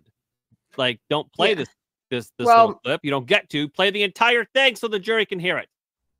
Yeah, that's because of Judge Yonker's bogus hearsay ruling, wherein he deemed statements made by the informants to be hearsay. So basically, he said everything that was essentially exculpatory in nature, that was the informants orchestrating this stuff, he called it hearsay and said, well, that can't be played or used at trial. And what I think is crazy, so like one of these, say, FTXs or meetings is like 4 hours long, right? So you've got a 4-hour recording, and they're saying that the parts where in this recording the men say incriminating things can be used at trial, but recordings from the same recording of the informants actually doing the planning, the orchestrating, that's hearsay. So you're not allowed to go there. Okay, now again, I'm in Canada, and so I went, the Canadian police school, and our rules are probably a touch different. But if I remember my rules of evidence, that wouldn't be hearsay at all. Yeah, how is that hearsay? It's That- them on recording. Like, there's no hearsay. That is their voice. That's them. Like, it's them. That's that not is the evidence. It is the thing. How is it hearsay? He changed the definition of hearsay in order to make this bogus ruling. And I think that's, one of the issues that's going to go on appeal and is probably why Adam and Barry are going to get a new trial. But in the meantime, they got their convictions, right? So people don't understand how this works. And I'll just explain it. The court system is completely beholden to the government. There isn't that separation of powers like there's supposed to be. We've seen Trump. Yeah, come on. The courts are there to do what the security state wills because they're all blackmailed. These judges, come on, let's be honest. Okay. And so you have your working class guys who are reliant on public defenders. They targeted people who they knew didn't have money. Adam Fox, the guy they said was the ringleader, was the homeless man living in the basement of the vac shack, of a vacuum repair shop. That's the ringleader. And of course, he wasn't a ringleader of anything. I didn't know vacuums get repaired. Yeah, they do. So still, but this is that. They targeted people who they knew were working class that wouldn't be able to afford lawyers. And so for people who don't know, this is how the government works. I'll just give you a quick rundown. You get arrested and the FBI doesn't have to have probable cause to investigate you. For local law enforcement, for cops, if the Fairfax County cops want to come to my house, they can't just come to my house. They on a whim, or somebody said, you might be thinking something naughty, so we're here. That's not how it works. If they want to bring me in for questioning, there has to be a legitimate reason for that. They have to have some kind of probable cause that a crime has been committed before they can start digging into your life or investigating you. For the FBI, this is not the case. They don't have to have probable cause to investigate you. The FBI can open an assessment on you based on whatever they want. They can claim they received an anonymous tip that you were engaged in terrorist activity, and then they have to investigate that tip, right? And that's usually how a lot of these things start, is they open these assessments based on First Amendment protected activity. I've seen it in the documents for Brandon, every single thing in his in the FBI's documents for why they opened their assessment on him. It's all First Amendment protected activity. Well, he said this, he doesn't like this, he said this about law enforcement, he's anti-government, he has these anti-government views, it's words. So the FBI could open an assessment on you literally for that. And then they claim they have to investigate. So there's a big difference between, as far of evidence required between what local law enforcement can do and what the FBI is able to do. The FBI operates outside of the Constitution. Since the passing of the legislation like the Patriot Act, they have the ability to essentially indefinitely detain Americans if they wanted to. They can put you in pretrial. They can hold you pretrial. They can pretty much suspend habeas corpus. They can do whatever they want if they say that you're a terrorist. And now anybody is a terrorist. You taught somebody how to tie a tourniquet. Did you just provide material support for a terrorist? I think you did, because the FBI, showed up to your property and was training people. So, now you just provided material support to the FBI's fake hoax. This is what happened, and it's insane. It's disgusting. And it's criminal, in my opinion. All of these agents, every single one who worked on this, who manufactured this hoax, should be in prison. They should be the ones facing domestic terror charges because, frankly, it was Jason Chambers and Heinrich Impala who wanted to orchestrate a multi-state domestic terror plot. They wanted to have militia groups try to kidnap governors all at the same time in multiple states. Could you imagine that? Like 5 governors get kidnapped or something, or like there's 5 different groups in 5 different states. There's militia groups attempting to kidnap a governor. Could you imagine? More unbelievable than what this already was. But that's what they wanted it to be, and that's like what they were trying to get off the ground. They had targets in 15 different states, and they were the ones bringing the groups together. They were the ones holding, joint training exercises, bringing together a group from Wisconsin, a group from Michigan, bring them together, trying to get them to do the joint training exercise where the FBI would introduce certain, talking points that would be used against these guys later. Or Barry Croft taped pennies to a firework that he purchased legally and detonated it from a tree, and they called that an IED. Oh, fuck off. No, pennies really? taped to, they called it an IED. And then because he put black powder in a balloon and tried to ignite it, and he tried to the guys, this is the kind of shit they would do when they were drinking at these FTXs. You got like 30 dudes and they're all, goofballs. They tried to blow up like a stove. It's like, okay, it's a bunch of these are Barry's a boomer. All right. He wanted to blow up the stove. He's just doing it for fun. He's not trying. Yeah. And they called that WMDs. He got charged with WMDs for that. And he didn't even, from what I understand, that I don't think it fully exploded. I think it just kind of smoked. So I'm staggered by that. I shit you not, one of the lines that they said during the first federal trial when they were trying to make a big deal out of the firework and the pennies, they said it was raining down sparkles. And I'm like, is this real? Is this real? Did he really just say it was raining down sparkles and tried to make that sound scary? Do you know how many little girls would go, oh my God. Firework. He taped the pennies on the firework. He detonated it in the tree, and it was raining down sparkles. This was an IED. He's a terrorist. And you're like, he taped pennies to a presidential firework that he bought legally at the store.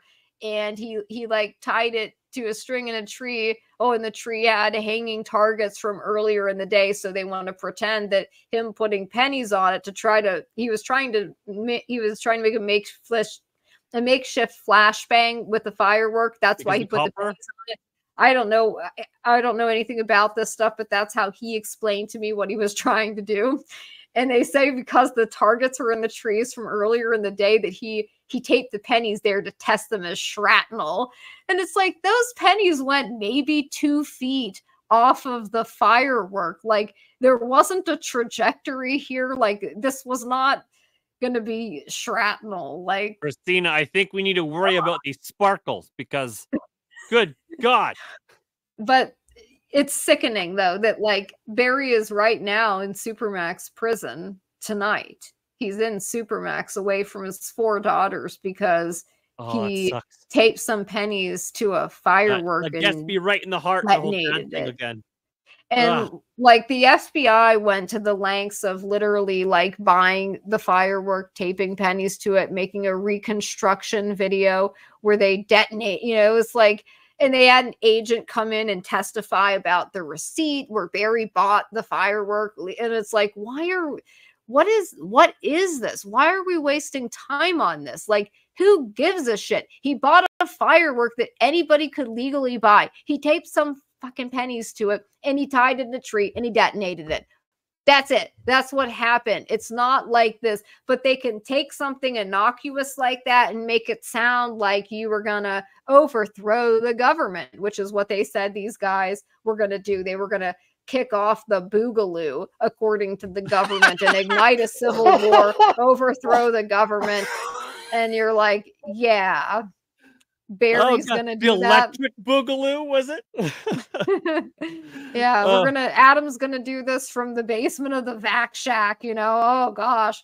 The homeless man living in the basement of the vac shack's gonna overthrow the federal government with their MRAPs, with their nuclear weapons. Like, please. Wait, I thought Joe Biden said Please. that we need F-16s. Yeah, with their F-16s. What are we gonna do with F-16s? Ukraine can't even Oh, use that F-16. You know what? When Adam was drunk and stoned, or probably just stoned, I don't think Adam really drank that much, but when he was stoned, he said something about wanting to fly Whitmer over the lake on a kite. So I guess that's a real threat, right? Like, he talked about they were, you know, how they were going to have like Black Hawk helicopters, and they were going to commandeer the airspace, and like they were going to like fly her from one helicopter. They were going to get her from one into another. And like, it's just fantastical nonsense talk that like somebody would say when they're high out of their mind and they're just talking shit with a group of guys. Like, yeah, we're going to totally like, we'll take out her security detail, and then we'll get her in the boat, and then we'll drive her out into the middle of the lake and leave her there to inconvenience her. And it's like, oh, okay. That was, yeah, guys, like, this is real scary stuff the government needs to save us from. These guys talking about how they were going to leave her in the middle of the lake to inconvenience her. It's big, scary stuff. Or Adam made a comment about wanting to perform a citizen's arrest on her and hog tie her to the table while they all stand around her like they did the world's biggest drug bust. Like, this is a real plan, right? These are overt acts being conducted, this stoned talk. Well, it's no different than any other person. And I mean, almost every person that's old enough to do this, they've done it. They've thought about theoretically how you rob the bank. I'm like, listen, I've heard worse things at a bar, like bar talk, than Adam's fantastical story about, you know, flying her over the lake on a kite. Yeah. That's actually mild compared to some of the things I've heard people say, you know, at rallies, even like at events. Like, this is the kind of common talk you hear from Americans. It's part of our, like, Americans and our DNA is like, we were founded on like that revolutionary spirit of like freedom and liberty. And so this is like part of our culture, part of militia culture, certainly, is talking like this. And they all talk like this, but nobody's actually really considering flying her over the lake on a kite. That's not even possible. For example. What is it, a space Can't kite? even physically do it. Or they're not really going to like leave her in the middle of Lake Michigan in a boat. It's ludicrous. What would be the point of this? And then what? You know, and like that's what Brandon said when he was arrested and the FBI was like interrogating him, and he's like, well, what am I being charged with? And they're saying, you know, and he's like, no, I don't know. And they're like, you know, you were wanting to kidnap the governor. And he's like, for what? Like, why would we want to kidnap her? And then what? You know, like, for what? And they're like, well, you tell us. And he's like, I don't know what you're talking about. Nobody wanted to kidnap her. No one cares about her or likes her. Like, she didn't matter to them like that. Like, they didn't like her. And of course they talk shit on her, and they like, you know, they shared memes of her with like the Hitler mustache, you know, like everybody else in Michigan did at that time. Funny. Yeah. But like, nobody wanted to kidnap her. No one wanted to be around her. And they literally didn't really care about her. There's parts of Brandon, and this is in the discovery, Brandon saying, well, she's just a puppet, you know, even if she gets removed, they're just going to install another puppet, because they were talking about various things they could do. Like, could we actually get a constitutional sheriff to serve a legitimate arrest warrant? Because they were trying to figure out a way to stop her unconstitutional lockdowns. And by the way, the Michigan Supreme Court later sided with those men that they were right. She was violating their rights, and she was going beyond her powers, which is what their complaints were. That was why they were having these meetings. That was why they were wanting to talk about these things and train and have talk about ideas of strategies of like, what do we do? Our country is under this lockdown. We can't work. Like, they couldn't buy seeds. You couldn't see. She put COVID patients into nursing homes, literally to kill thousands of people. And everybody forgets that. Some of these men had to watch their family members die, like, and they couldn't be in the room, or like you had to talk to somebody through a window. It's insane. That's disgusting. And the fact that you couldn't purchase seeds, but every liquor store was allowed to be open. The marijuana stores were allowed to stay open. Amazon, that's fine. You can get Amazon deliveries, but small mom and pop stores, they can't be open. You couldn't get your hair cut. They wouldn't let barbers cut hair, but Unless Whitmer, you're of Pelosi. course. Yeah, Pelosi could do that. Whitmer, of course, could party. Her husband tried to take the boat out, and he tried to pull the, well, do you know who I am card. Like, this is who these people are. This is what they were doing. What they were doing was wrong. These were the men who were trying to stand against it. They were trying to find a way to deal with her, the situation, because it was tyrannical. They were right. They were the guys who were trying to stand up for people's rights, to do the right thing. They were not planning. Nobody wanted to kidnap her. That wasn't their goal. Their goal was political change. They wanted to fix what was happening. They were all directly being victimized by it, and not just them, many others. And so it's really crazy when you think about it. Also, these were the guys who were, while these riots were happening, they were the ones that would show up with their firearms, with their kit, to protect businesses in their community, to try to stand between you and the mob.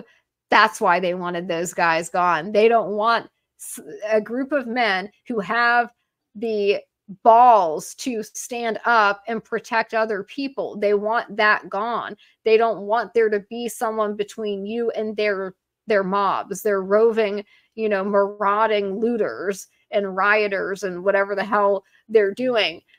They don't want that opposition there. So they needed to get rid of these guys, lock them up, silence them.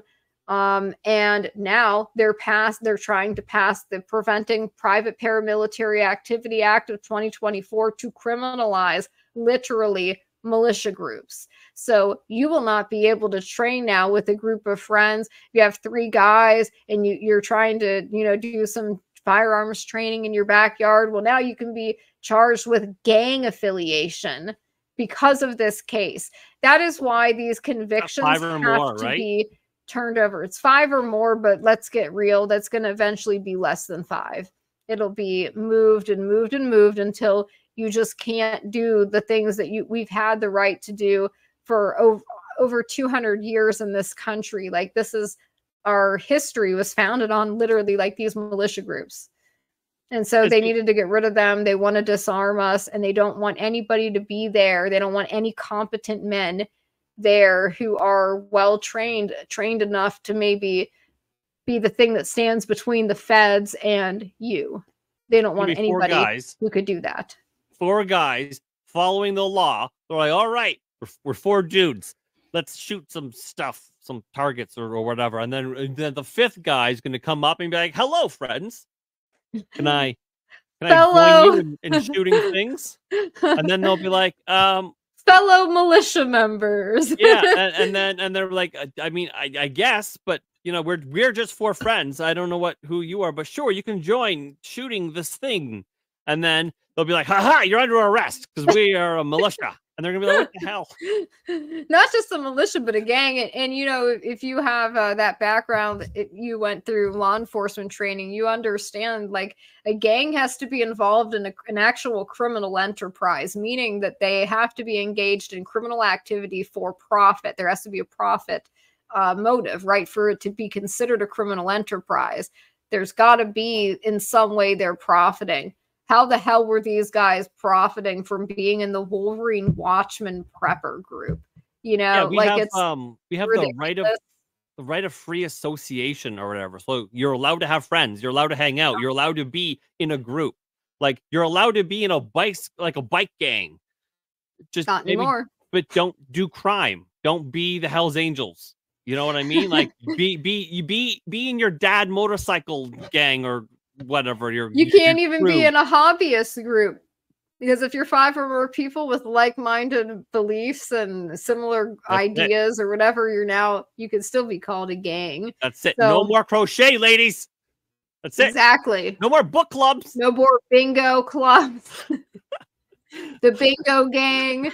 It's just insane to me that they could say that, make these outlandish statements and claims, and that it would even hold up. And the only reason I think it did is because people are so prejudiced against seeing men in like full kit with their guns. Oh, it looks big and scary. Like they're really not doing anything scary. They're literally just training.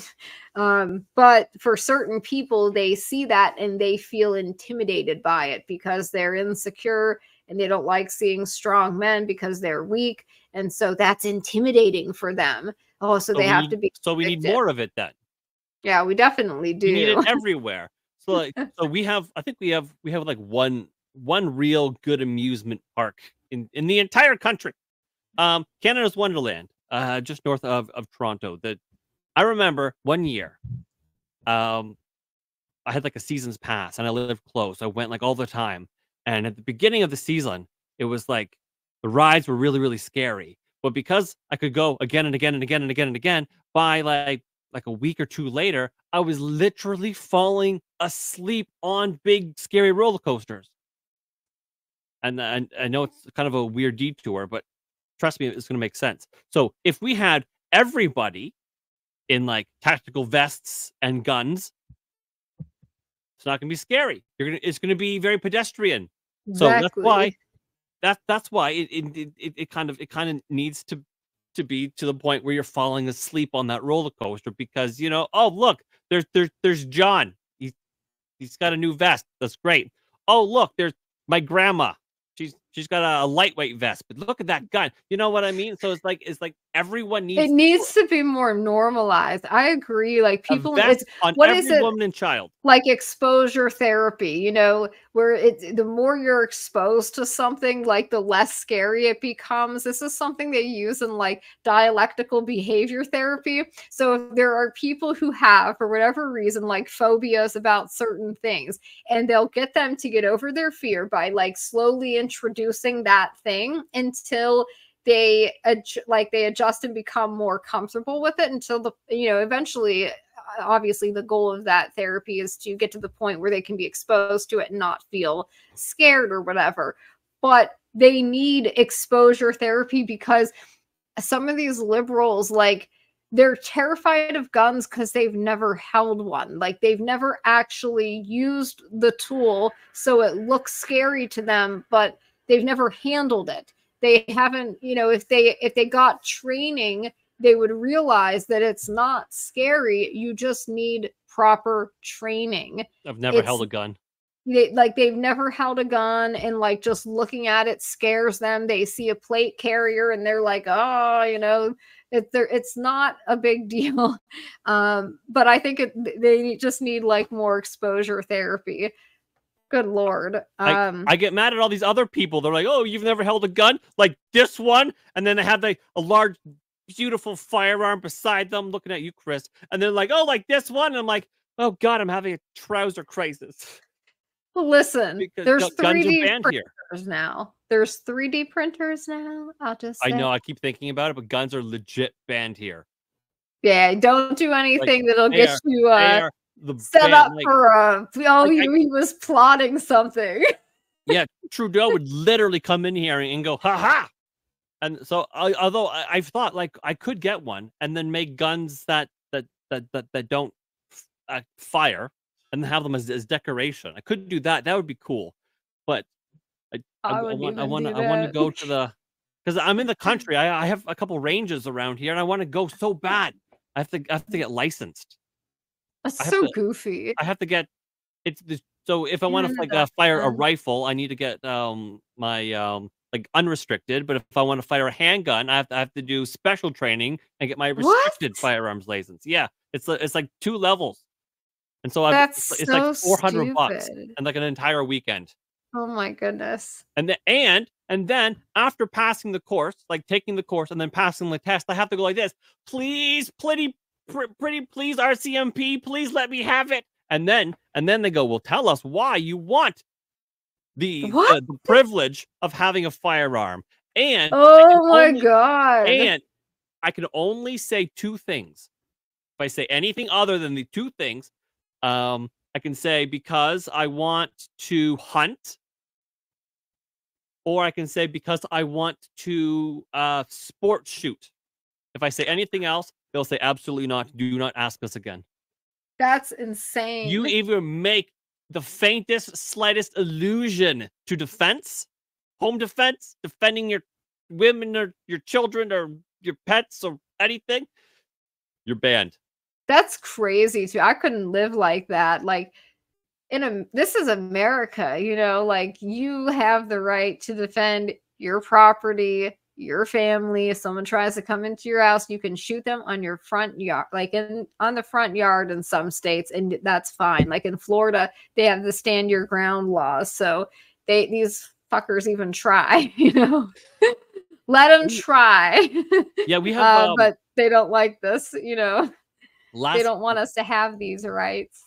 Last year there was a young man who lived with his mom, or rather his mom lived with him, and this was in Milton, Ontario, so just west of Toronto. Had like four men break into his home, and they were like in his home, and he had his license and had his firearm, and I think they were actually like coming. It was a genuine home invasion. They were going to hurt him and likely hurt his mom quite bad in the middle of his home. So it wasn't like oh, sorry, I knocked on the wrong door. It was like it was going bad, and he used his firearm to protect him and his mom. And the police were like, "Great, you're that's murder, and you're going to jail, kid." That's crazy. And that was that. I think they had him on 2nd-degree murder. Wow. Could you imagine? Like, what is wrong with that eventually, society? because everyone was like, "That's fucked. Like, what are you doing?" And then finally, I think he was finally released or whatever. But in this country, if you're a young lady and there were to be an attacker attacking you and you pulled out pepper spray, well, you're going to jail. Bear spray, going to jail. If you were to pull out a knife, you're going to jail. A firearm, you're going to jail. You, the victim, you're going to jail. Now, if you were being attacked and you just happened to like reach over and you found a rock, and as you're being ravaged, you then turned and you hit the assailant with the rock, you may not go to jail, possibly. Because okay. That's a little bit weird and arbitrary. How psychotic. Yeah, you can't have a weapon. This is like exactly where they want America to be. Like they're trying to move us in that direction. And part of like the Whitmer thing is setting that up for like you can be arrested for just talking, for just saying things while you're doing this training or whatever. That's all that it was. And I think that it's disgusting, and it needs to stop. Now, as far as like how to tell that story and make a film about it, there's 14 defendants, like I said. So that's 14 guys. They each come into this like with different stories, different backgrounds, different levels of like, I don't want to say levels of involvement because it makes it sound like they were involved with something, but like levels of participation, right? Like some people attended more of the meetings than other people. That's just an example. So they have more, maybe more evidence against them, because if you're following somebody around for an entire year, recording everything they say and do, you're going to have something you can string together. So there's 14 guys and their stories. There's their family members. All of them have families. They have children. Then there's another like 20 unindicted co-conspirators. These are people who just showed up to maybe 1 or 2 meetings, or maybe they just showed up to like 1 or 2 FTXs, but they didn't show up to enough for the FBI to have like enough bullshit on them to like string them up on fake charges. You know, they have to be able to have at least a certain amount of things they can string together to like build a narrative on. And for some of these guys, they just simply didn't have it, but they still told them that like they're unindicted co-conspirators and they could face charges. So that's a potential threat hanging over them. But so like, it's a massive story. It is. It is. It's 14 like people, that has family members, the world. 20 other witnesses people don't know about, don't even know the names of these unindicted co-conspirators. People don't know what their stories are, what they saw at these events, what they heard. Like nobody knows the real story. So it's been like very difficult trying to make a documentary about this, because people didn't understand why I needed the resources I needed and why I set my funding goal, which is, it's not high, by the way. $150,000 to produce a documentary at the level we're trying to produce it at is like nothing. But people saw that figure and were like, oh, why are you asking for so much? And I'm like, do you have any idea like how massive this story is? And like, I need a team of people to help me tell it. Like it's that big. Films like $500,000 to $1 million. Yes, yes. And I've had to travel like across the country to interview people in all these different states. I've had to make numerous trips to Michigan. I live in Virginia.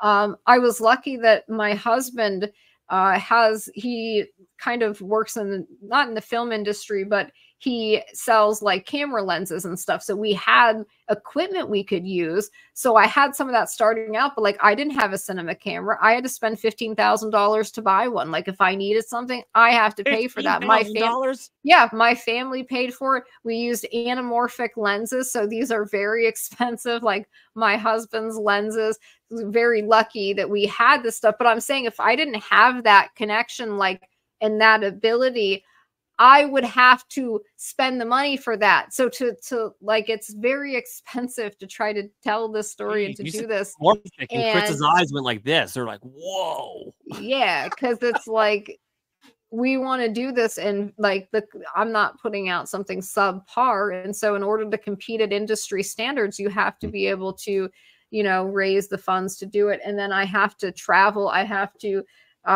if there's something we don't know, we have to pay for classes so we can learn how to do it, because we're a team of 3 people. 3 people are doing this documentary. That is in itself, I think, miraculous. You know, that in itself is like astonishing. And so it's been very difficult. I've had to fundraise for everything. We cut that first trailer last year. We'd only conducted 1 interview at that time, and I used that to fundraise, to travel to Michigan, to interview families, to go to locations of interest and whatnot. But I still have so many other things I need funding for. I need to be able to license archive news footage. I need to be able to license music for certain parts of the film. I need my drone. We were flying the drone over one of the lakes and experienced some kind of interference. The drone just dropped straight down into the water. So lost that. We even had somebody shit. was out in a boat on the lake and was like, hey, you want us to go look for it? They went to look for it and could not find it. It was gone. That's the So feds. It's got to be. oh, I think they had some kind of field up in the area where we were trying to get the drone footage. Because I've never seen it do that. It usually stops and hovers anyways before it crashes into the ground. I don't know why it wouldn't see the water or recognize that or try to slow down. It just like dropped right down into the water as if somebody zapped it or something right out of the air. It was bizarre.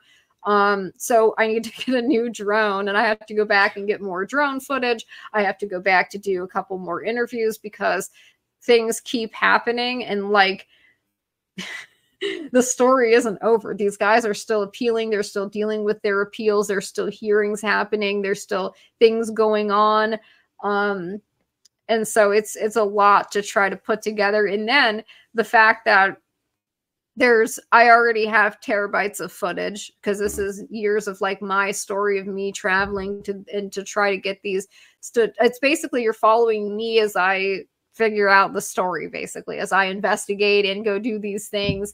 And then, you know, you're also following some of the guys who were acquitted and like what has life been like for them since they were acquitted. And newsflash, it's not good. Just because you're found innocent doesn't mean that like you get your life back. You think the FBI has stopped messing with these guys? They want to get them even more. They're embarrassed that these 5 men were acquitted because the government usually doesn't lose. So you think that they've like stopped harassing them, monitoring them, running informants at them? The answer is no. They're still going after them. You know, there's things that happen to these guys too, where like they'll pass an initial background check, get a job, and then something always happens where a phone call is made. I don't know if it's the FBI doing it or what, but they'll pass an initial background check and then something happens. They get the call or whatever, and these guys get fired. One of them like a was shadow told, campaign. Yeah, one of them was told outright, literally got fired after only 1 day. And the boss said he was being fired because of who he was and what, you know, he wanted to do to the governor or whatever. And it's like, he was acquitted. Okay. He didn't want to do anything to anybody. He didn't try to do anything to anybody. They gave him a check for 1 day's pay and told him he was fired. Wouldn't that be a lawsuit? Yeah, I guess you'd have to have it's the money. employment discrimination, but good luck getting anybody to, how do you prove it? First of all, this is something that somebody said to him. Like I don't think he had it recorded.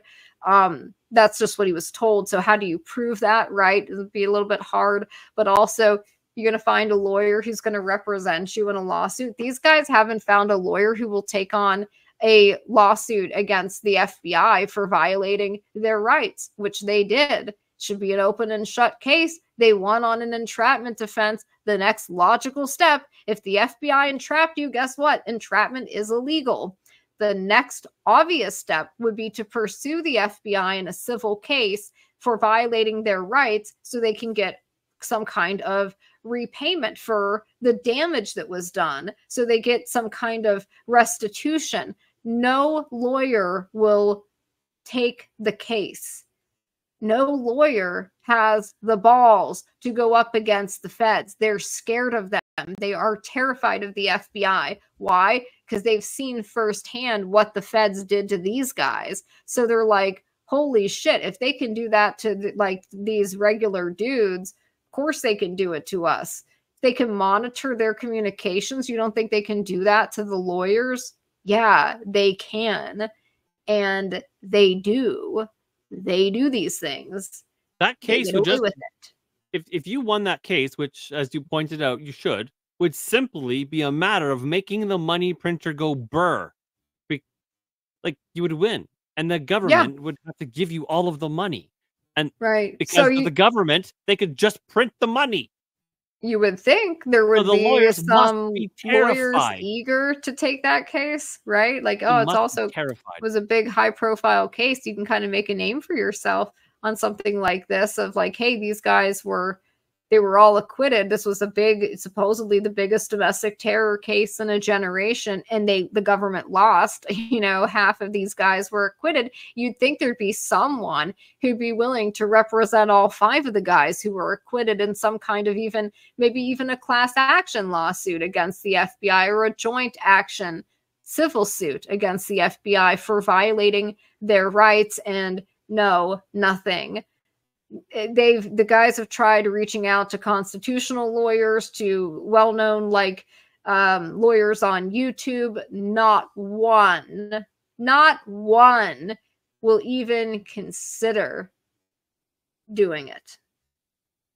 There's none. Every single person they call, they get ghosted. Imagine how that feels, where you've gone through this experience. For Brandon, you spent 18 months in prison. You come out and this is your life.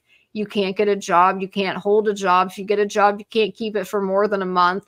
And then you get fired. And then you have to go to the next place. And then you have to explain why you can't keep a job for more than a few months. Why do you keep getting fired? And then what do you tell them? Do you tell them, well, because I was wrongly accused in a fake kidnapping plot? Because if you bring that up, they're almost certainly going to go look up articles on it, and they're going to see these mainstream media articles smearing these guys as terrorists. And that's so they're in a really bad situation, and nobody has stepped up to help them. None of these congressional committees, none of them have done anything. The weaponization committee hasn't investigated it. They haven't reached out to these men or their families. It is shameful. Maybe they should say that. They should say that exactly like that. Well, I can't hold a job because, I was, it's a Fednapping hoax. Watch the trailer, and then you'll understand. That's the goal. The goal is to, the documentary, I hope, will change public perception on the case, because people will actually see how these men were set up and what the government did, how bad the corruption really is. And I think that will change how they're viewed, how these men are seen by the public, especially in Michigan. If we can get this film into theaters across the state of Michigan, could you imagine how that could help these guys? Think about that.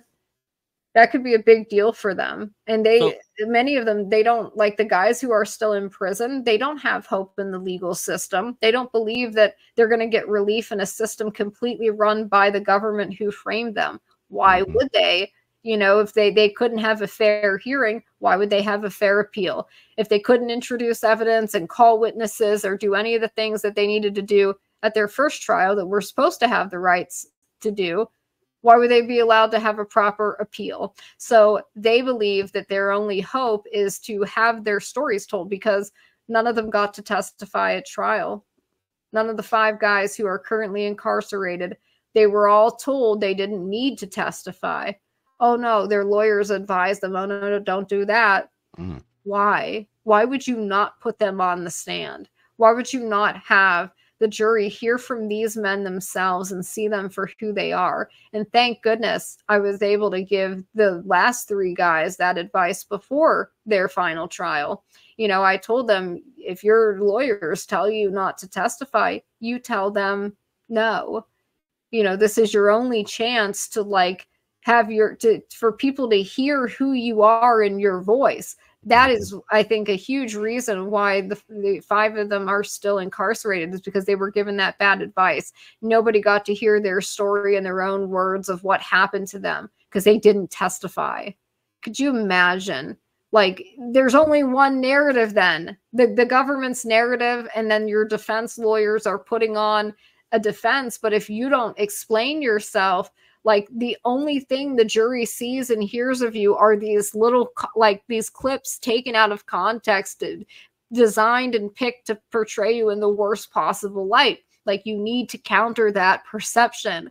So I think they were, they were not given the best legal advice, I'll say, some of them. They must have been really worried about the cross-examination. Yeah, I think that's what the lawyers tell them they were worried about. But it's okay, if the truth is on your side, though, what are you worried about? Oh, they might, get somebody riled up, and then maybe they shout or raise their voice, and they look bad or they come off as scary. But that's a gamble that, you know, if you're facing like 20 years in prison, you might want to take that chance. And there's ways to prepare people for trial. Like, look at the last, the last state guys. Eric and Bill did great when they testified. I was so proud of them. And that was hard. I mean, Bill Ralston, he's not an easy guy. He's such an asshole. Excuse my language, but he's like he's so rude. He's the guy in the trailer that's like, so the plan was they wanted to kidnap the governors all at the same time. He's that clownish buffoon coming at you, like trying to portray you as like the worst, like an ISIS person or whatever. But like, I think they could have stood their own against these people. I think their lawyers are just, well, I don't want to say, I'm not going to say, I'll let people come to their own conclusions about whether these men had proper legal representation and received proper legal advice, or whether they were walked into lengthy prison sentences. And the difference between the defense strategies of the ones who were acquitted versus the ones who were wrongfully convicted. There's something interesting, I think, that people could look at that and come to their own conclusions about it. So in the beginning of the stream, or closer to the beginning, when we were talking about the confidential human sources, and you were alluding to it's probably an incalculable number, a shocking number, where anybody can be one. It could be your neighbor, it could be your judge, but could it be your lawyer? Yeah. Yes, it could be. And, what's also interesting is that the government can run informants on lawyers. And they may have even done so in the Whitmer case. You'll have to watch the documentary to find out. So that means these people didn't have a chance. It means it's much worse than people think. Like, the government actually will handpick your jury, even.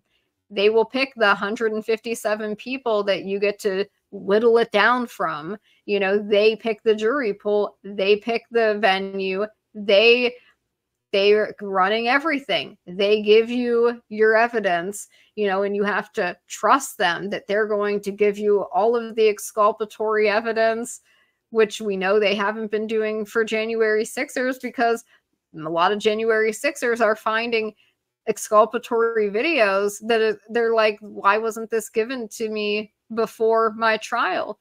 This shows that it's there. The January 6th thing is like even worse in many ways than the Whitmer thing. I mean, they're equally bad, but as far as the complexity of dealing with discovery for the J6 thing, there's 14,000 hours of CCTV footage, and then there's a bunch of live streams of people who were there that day. So we're talking like massive amounts of evidence. They had to create an entire database for it, right? Because there's so much. So when you're dealing with something like that, it's going to be, getting all of the discovery in advance is going to be difficult, especially also the fact that they don't want to give people their exculpatory evidence if they don't have to. And many times, of course, they get away with this stuff because people get scared and they take plea deals. And then for J6ers, I mean, I don't blame them, because it's not like they're going to get a fair trial in DC. That's not a jury of anybody's peers, certainly not people who traveled to Washington, DC to attend a rally on January 6th. Why would a DC jury be considered their peers? That is nonsensical, but here we are. Yeah, that was a misguided tour, if we're honest. That's exactly what it was. It was a 4-hour disturbance. I remember one time I made a video about J6, and I refer to it as the misguided tour, and I still do. And some of the comments they like raged at me. How dare you say that? Blah blah blah blah blah. And now we realize, or we should realize, because so much of the videos come out, literally just a misguided tour. I mean, if this was a Black Lives Matter kind of J6 riot, the Capitol would have been in flames. Yes, exactly. And this would have been burned down. I don't know how much of the footage I've watched a bunch of hours. Like we've gone through it on some of the live streams where it's like people were like, "Ooh, be careful of the velvet ropes." That's insane. And then there was one guy who was like comically stupid. There was like a sign. It was a silly sign that the kind of sign that would have been like, "Please wipe your feet." That kind of sign. Where like one guy like pushed it over, and kind of because he was an edgy boy, and then like 5 seconds later, another person was like, "Oh heavens me, this sign has been knocked down. I better pick it up and put it in its place." Perfect. It's insane, and it's sad. Like J6 is the Fedsurrection. The Whitmer case is the Fednapping.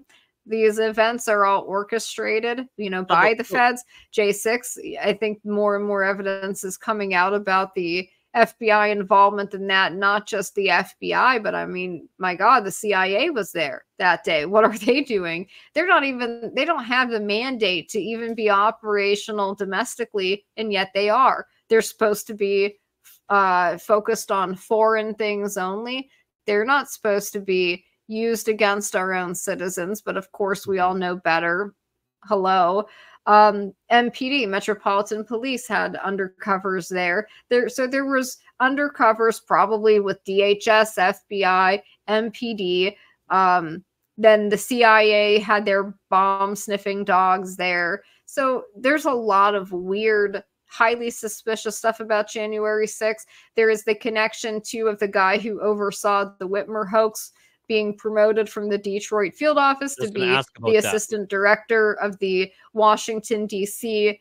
field office on January 6th. So, there was the storming of the Capitol in Michigan, which the FBI orchestrated, and there wasn't really a storming. The guy stood in line for COVID screening to get in. So, like, nobody stormed the building. They just occupied it for like 4 hours and then left. But that was the narrative, that like they had stormed that Capitol. And of course, the FBI had told the Lansing Capitol Police to stand down, open the doors, and let everybody in. And they, presumably, I mean, according to the FBI, they believed at the time Pete Musico had a live grenade on him. So if you believe, and like, let's be real, they didn't think this. Nobody thought Pete was dangerous. Certainly not the FBI.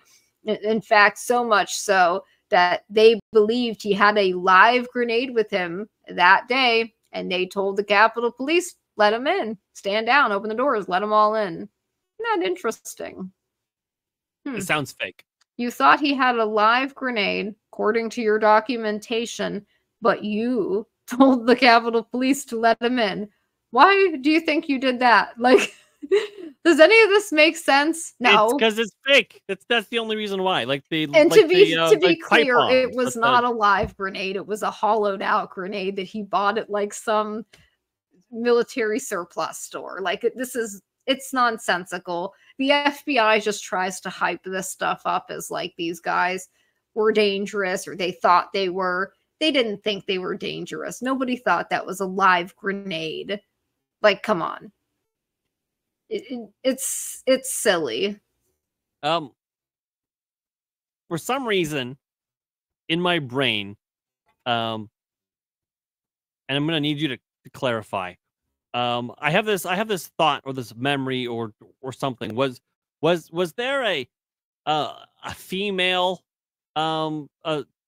Fed that literally slept her way into getting some people to participate in the thing that never actually happened? Is that a thing? Am I misremembering that? No, you're not misremembering it, but it's a little bit of an exaggeration. That's the informant Jenny Plunk. She sounds like a whore. She got very close to Barry Cross. She was posing as the head of the Tennessee chapter of a fake militia group created by the FBI. And she would drive Barry around, like when they wanted Barry to come to the FBI's Cambria FTX. Because Barry was a truck driver, you know, he would do these long drives. He was too tired to drive from Delaware because Barry lived in Delaware. He wasn't even from Michigan. Why would he want to kidnap Whitmer? Like, she's not his governor. We don't know. This is the FBI's logic. He didn't want to drive from like Delaware to Cambria, Wisconsin, because he was too tired. So they had Jenny Plunk, you know, say, oh, well, I'll drive up and then I'll drive with you and your daughters. And you know, that way you can rest. So she did that. And then she ended up sleeping in the same hotel room with Barry. But it wasn't like, she tried to sleep in the bed with Barry in the same bed, but the room had two beds and he had his daughters together. And she wanted him to put the girls in one bed and then she and him would sleep in the other bed. And he was like, no, why don't you sleep with, you know, the girls, and, you know, me and the other daughter will sleep. Like, she was trying to sleep with him. Okay. That's what she was trying to do.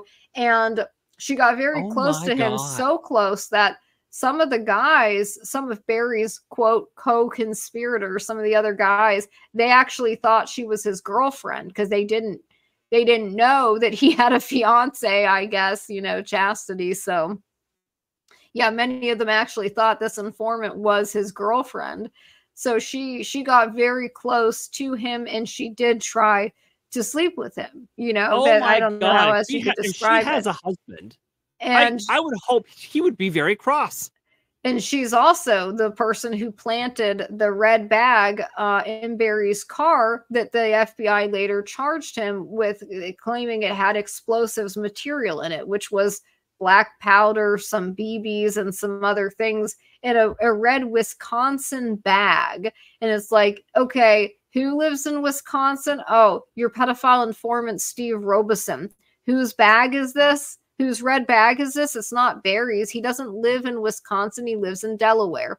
Who put the red bag in his... Oh, that's right. The FBI admitted they planted it on him so they could seize it later when they arrested him. They literally admitted at trial that they planted evidence on him so they could seize it later when they arrested him. This happened. This happened in America in federal court. It happened. Word for word, we have the transcripts. They just admit to planting evidence. But they explain it away as, oh, well, yeah, of course we had to plant evidence on him so we could seize it later when we arrested him. Like, they just explain it away like that's a normal thing that they do to try to deflate, like, the shock that a normal person would have upon hearing such a thing. They try to make it sound like, well, obviously that's what we would do. You know, yeah, we plant evidence on people so we can seize it later when we arrest them. But for everyone's safety, of course. It's like, what? No, like, you don't get to do stuff like that. You can't just go up to somebody, plant drugs on them, and then arrest them so you can seize the drugs you just gave them. That's not how this works at all. Not supposed to be. So no, it's not how it's supposed to work. We have I guess a Canadian equivalent to the Fednapping hoax. It's I think we call it the what do we call it? It's just it's the Coots 4 in Coots, Alberta. Oh, about this. Yeah, Viva Fries, he's talked about it quite a bit, where basically there was like four men or whatever. They were going to, was at the during the pandemic when they were like blocking the border as a protest. These 4 men were going to go kill RCMP officers. That's what they're going to do. They're going to protest by killing our RCMP officers. And there's like literally no evidence. It was all made up. Two got off. I think two were sent to jail. I don't think the case is concluded yet, even after all of this time. And they were in awful conditions in jail, and there was like informants, and I think there was also, if I'm not mistaken, that there could have been a female officer being close to the business. Wow. And so it's kind of similar in a lot of ways, where you think there's no way, in a country like ours, like there's no way this could happen. But you find it's happening at a It's really, happening. really regular sort of way. If it can happen to Donald Trump, it can happen. It can happen to some boys in Michigan. It can happen to some boys in Alberta. Like, Yeah. literally happen to anybody. Yeah, that's a good point. And people should be concerned, because you don't have to be doing anything for them to make it look like you are anything. They can twist things to make it look like you're engaging in some kind of massive conspiracy where like literally none exists. A lot of these guys, they didn't really know each other at all, and like they were called co-conspirators. Like they claim they were conspiring together, and it's like, well, they didn't even know each other until you guys introduced them. Like the FBI brought all these people together that wouldn't have met each other without the FBI putting on the events and inviting like all of these people to them. So it's crazy to me. And you just the lack of like any evidence of any actual plot, but still this went through numerous trials and got numerous convictions, because they control the whole thing, every aspect of, from the time you're arrested, they control your interrogation, they control everything. They pick your court-appointed lawyers. They control the venue. They get to pick the jury. They literally run the entire thing. The FBI sits there with the prosecutors, even managing the evidence that's used at trial for both sides. Like, it's insane to me. But that's how it is. And it's criminal. It shouldn't happen. People need to know about it. And I think that's why documentary films are so important, because like people don't read. Okay, I learned that. And they don't have the time to listen into these hearings. They don't know details of the case. Like they don't have the time to do that. Somebody has to put it together for them in a format that is easy for people to watch, because everybody is so busy. They have everybody so financially destitute now that people are forced to work 2, 3, 4 jobs, or maybe have 2 jobs and then some side thing that they do. So people just don't have the time to dedicate hours into this stuff.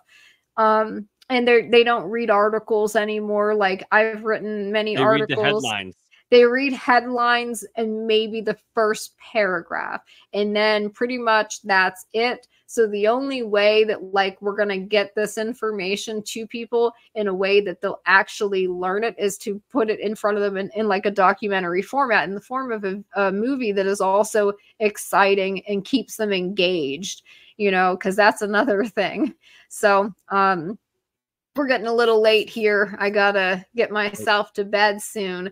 But as far as where we are, like in the completion realm, I'm not going to give I've learned my lesson in the past of trying to estimate like when this is going to be done, because it's such a big project and it requires so many resources, and I refuse to like do something mediocre.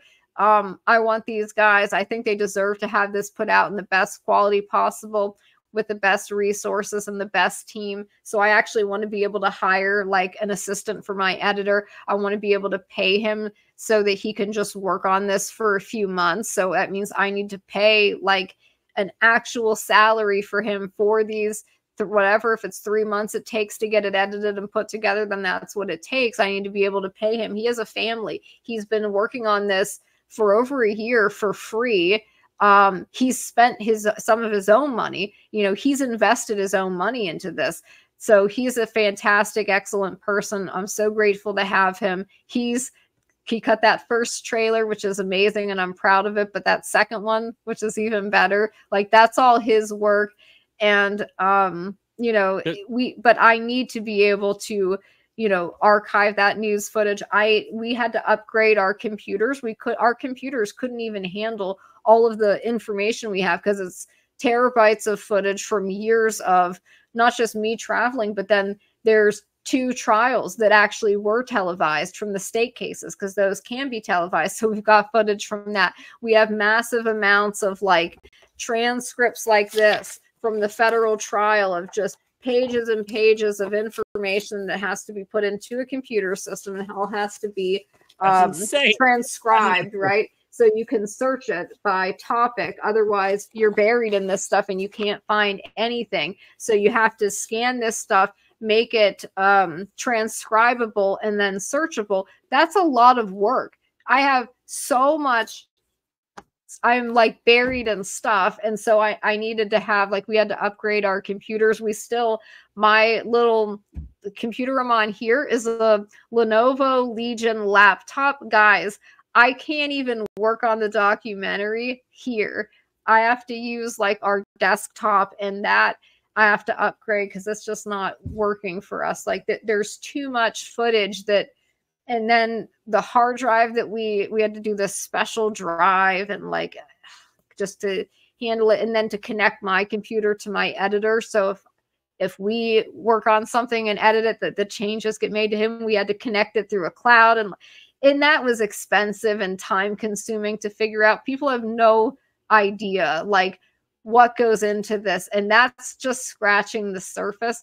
That is not getting into the software that we have to pay for certain editing, and the classes that we had to pay for that we took first, again, to learning how to do this stuff, because we didn't have a production company or any experience.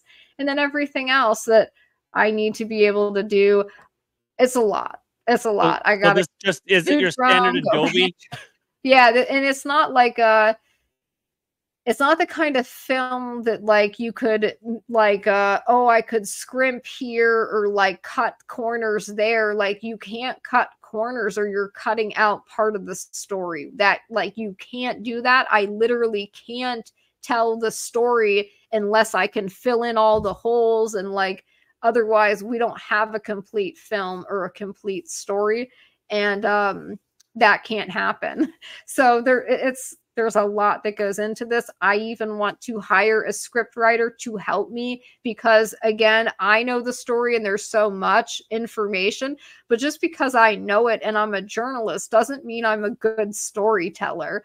Like I would much rather hire a professional script writer where I can tell them, here's the story, here's the information. How do we tell this story in like a good way, and have a professional help me? So I'd like to be able to pay a script writer that is experienced. There's so much that goes into this. So basically, I need to meet my fundraising goal, which will give me the resources to hire the people I need to get it done. And the guys can't wait 5 years for me to raise the money by like working numerous jobs or whatever to do that. We're never going to have somebody, by the way, in like conservative media offer to help us. People have said to me, oh, why don't you reach out to this person, or, you know, this channel or outlet? You know, they think of these big conservative names, and I'm like, guys, they don't like, you don't understand how it is. I know those people, and like that nobody is going to help with this story. Like they don't want to touch it. They don't want to go up against the feds. And there's other things too. I mean, they may even have legal concerns about getting involved in stuff like this. So there's the lawfare potential. There's lots of ways where, you know, where they can go after you. And so there's nobody's going to come and like rescue this film. Like there's going to be no donor that comes in and like donates the money we need to meet our funding goal. It's all regular people like you or me who are donating small amounts. That is how this film has been made. It has been made by all of the people who listen, my listeners, my viewers, my supporters. and my ability to go out and do interviews and like push the fundraiser. It's just regular people. There isn't going to be a big conservative outlet that wants to pick up the film. I doubt that. I think if they wanted to, they could have approached me already. That Like Angel hasn't happened. Studios couldn't come in and be like, I don't know that they know about it. That actually may be one option of somebody to reach out to, but I'm thinking more like, because I mean they're pretty big. Bigger, like more conservative establishment, like, oh, we have lots of money, but like we gatekeep. I'm Like talking the about Daily Wire. God damn you, Ben Shapiro. I didn't want to name names, I'll but name like, names. come on. Him in his tiny hat. How much money like was spent to make What Is a Woman? And will that film be remembered 10 years from now? Or would that, like, would it be better spent supporting a documentary like this documentary that is, you know, hopefully going to literally get innocent men out of prison? I think that's a little bit more important, but also just because it's something that affects everybody, like the and this is not to denigrate that film at all, or what's the gentleman's name who did it? Matt something or other. I forget. Matt Walsh. Not to denigrate him at all. I think he does good work and stuff, but I'm saying that that's a topic that doesn't affect most people. Like, you know, how many people have to deal with the trans issue every day in their day-to-day lives? Like, I don't. I never run into them. It's not something I have to deal with. Some people do. I get that. But it's sort of like, what is more important, though? Like, the FBI is setting people up. They're framing you. They're coming after regular people, and they've weaponized the entire government, and there's innocent guys in prison. And, like, let's actually do something about that. Or, you know, this more fringe issue. I don't know. I just kind of look at it, and I feel like you could have, you know, I could get this film done at like a fraction of the cost of like what goes into something like that with just a teensy bit of that budget. Like, look what I've been able to do with the teeny bit that we've raised so far. We've accomplished a lot, and that's not to like toot my own horn or anything. I mean, we've done a lot of work, and that's just a fact. And I just like, it frustrates me when I see certain things like, gee, wouldn't it be nice to have the budget to like really do this the way I want to do it? But no, I have to fight for every little scrap, and to get any attention on this case, I've had to fight to get the attention of any of the big name people that I've done interviews with. It's all a battle. And it takes like regular people demanding them to talk about it. That's another issue that shouldn't be on our side. We should all be supporting each other. People should care about this story. You shouldn't have to have your audience bully you into talking about it. Like, what does that say about you? You know, that's disappointing. But well, I think part of the problem is that, so this story was, you know, from October 8th, 2020, right? And yeah, here we are, you know, a little bit of time has passed.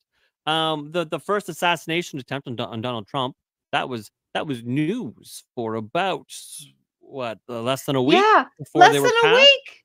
Oh my God, that's such a good point. So you're trying to tell this very important story, and Christina, I gotta tell you, you're doing such a fantastic job. Like, even the gentleman that's cut these trailers, I mean, you have me here waiting with like bated breath. And again, Chris is he's a professional filmmaker with all those feathery things. Yeah. And you know, he agrees here. Like, I'm way with bated breath to like see it, because so far it's I mean, it looks phenomenal.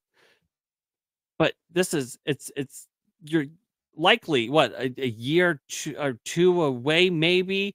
Like, probably. And then so you're trying to get these people's attention. Hey, remember this really important thing that can still actually affect you now? Yeah. And people are like, yes, but come on, man, that's like 4, 5, 6 years ago. Now we're talking about interested in this other thing that's currently happening. You're like, no, but this is super important. Yeah, it's so hard, you know, to not let people forget about these men, and to let them know that, like, I'm going to stick with the story. How many people do you think have abandoned them? Well, how many people do you think write to them? I'll tell you, besides their family, the number is 0. They have nobody else helping them. I've been the only person who is consistently still helping these guys, still trying to make sure the story isn't forgotten. They don't have anybody else. And that in itself is shameful, that so many people have, you know, used their story occasionally when it was convenient for them, you know, to talk about, and then they never bring it up again or whatever, or they talk about it for 5 minutes and move on, you know, maybe once or twice. And it's difficult to humanize them, because I've gotten to know these guys and their families. They're not like just random dudes to me now. Like, I know each of them. I know their families. I know their stories. I know who they are as people. And it is upsetting to try to shake people out of this, like, this delusion and distraction that they're in, where they're focused on so many other things, and to be like, hey, these are the guys who were going to stand in between you and tyranny, and you're letting them, our best men, rot in prison, forgotten about. You're not even writing to them, which costs you nothing. And I've put their mailing addresses up on a website to make it easy for everybody. Yeah, I have that on screen right now. Still can't do it. Like, really, people, it's hard. I noticed none of them are in Michigan. Some of them are quite far away. I have to update this. That was a battle. We finally, after 11 months, got them back to Michigan, 3 of those guys. So Adam and Barry are still in Florence Supermax. Those are the correct ways to write to them. Pete is actually still at FCI Gilmer, but Joe and Paul have been brought back to Michigan. They're back in Jackson County after 11 months. Finally brought him back for their appeal. Don't know why Pete hasn't been brought back. He had the same charges. He was part of the same trial, but I don't know, like, no one hears from him except his wife. It's very difficult to communicate with some of the guys right now.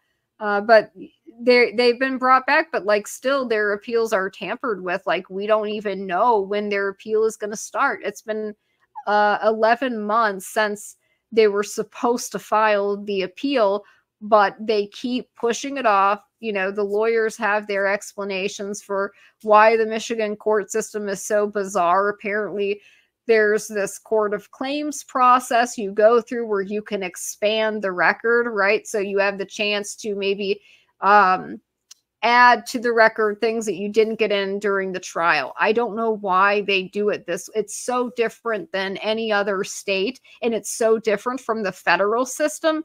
I don't know.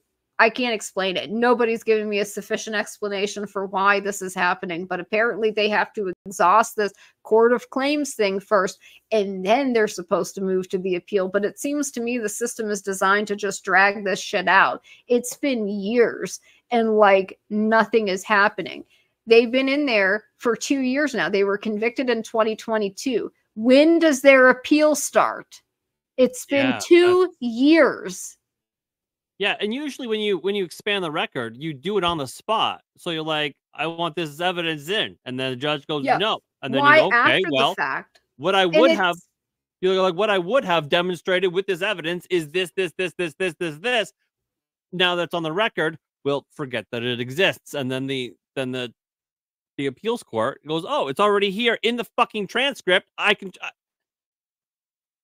And they already have it. You don't need to go through an extra step. It's insane. And like, the same judge who oversaw their trial is the one overseeing this like thing now. It's Judge Wilson. So I'm like, well, that's corrupt. He's not going to like change his mind on his own rulings. What is even happening here? Like, I've never, and Whitmer is the head of the Michigan Department of Corrections. She's literally the head of the MDOC. That's so corrupt. It is. And like, we have emails from the prison people. We know they transferred the guys to federal facilities on the eve of their appeals last year because of politics. They were saying, well, we're going to move them because of what they tried to do to our supervisor, meaning Whitmer. And they made this decision before they'd even conducted the security assessment on the guys, but they moved them and they said they did it because of security, that was the reason. That turned out to be a lie. Their own emails show that they were doing it because of politics. And then they tried to say, well, we were worried that half the prison wants to kill them, half the prison thinks they're heroes, you know, oh, we were worried about riots and this and that. And it's like, guys, they sat in the prisons like during the, like they were in the prisons before, and like that didn't happen. None of this happened. And you brought them back like, well, okay, what changed then? You claim you moved them for their own security. Well, why are they safe now then to come back to Michigan? If you had to move them to federal facilities across the country for their own safety, what has changed? Yeah. Oh, that's right. You got, you know, you got busted lying and playing games.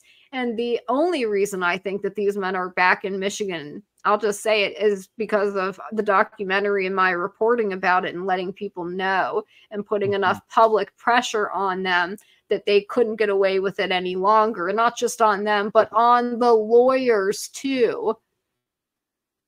Why do we have to do that? I don't know. But anyways, I gotta get to bed. It's so late. Okay, so your Give Send Go. GiveSendGo.com/RadixVerum. And I guess anybody who has any pennies to rub together, send that there, because we gotta get this thing done. Mostly so I can watch it. I want to watch it too. I mean, shit, because it's so good. And I love the footage that we have. I mean, I watch it myself when we're editing, but I'm like, oh, I can't really, like, I cannot wait to see it all put together, watch it from start to finish. It's exciting, like seeing your baby, like all of your work, you know, coming together.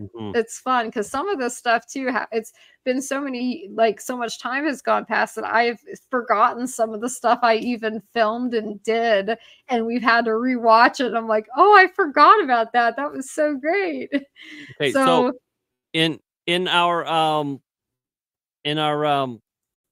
messages on Twitter, I told you I would keep the simping to a minimum, and I've done that pretty well. But I want and the fangirling, I've done all right. I did want to share one little story. So when it's the simping at a minimum, this is what I mean. So the first time I ever came across you were on with Andrew, Legal Mindset. Oh my goodness. Long, that's so funny. Long must have been a while ago. Years ago, and your lighting was much worse back then. Oh God, I was in the bat cave back then, like way worse. I've got some backlights now, which I didn't have. Your before. lighting was so terrible, but it made you. No, it was dreadful. It was fucking awful, Christina. But it made you very mysterious. So this is where the simping begins. So I had on Andrew, and I forget why, and I came in like way late. So you had already been like introduced and everything. So I no idea who you were, but I turned it on. And I was like, oh my God, who the hell is that? Well, I couldn't see you. It was only like a sliver of your face. I'm like, oh my God. I didn't know your channel. Just like again, years ago, I was like, oh my God, who is that? And then something happened, and the stream, I had to leave the stream or whatever. And then I was like, I guess I'll never know or whatever. And then however long passed again. And I was watching the stream because I don't watch them all the time.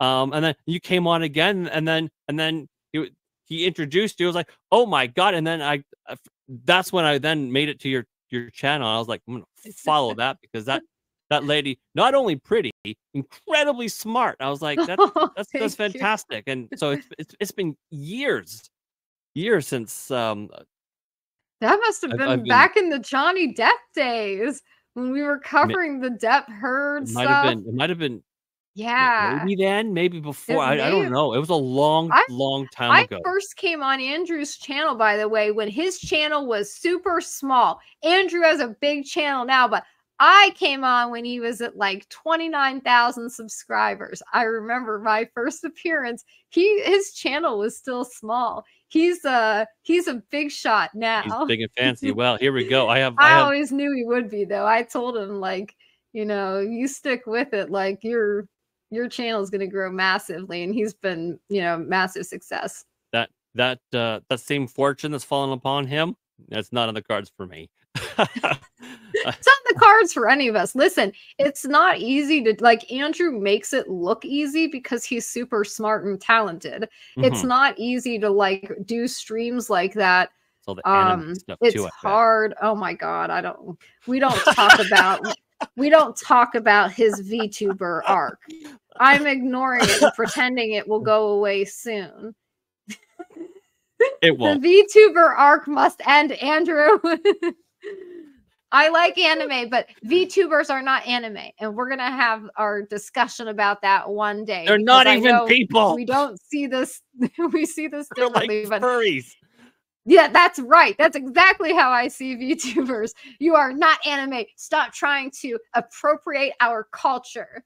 You're You will not a never real be bunny. A real anime girl. Get over it.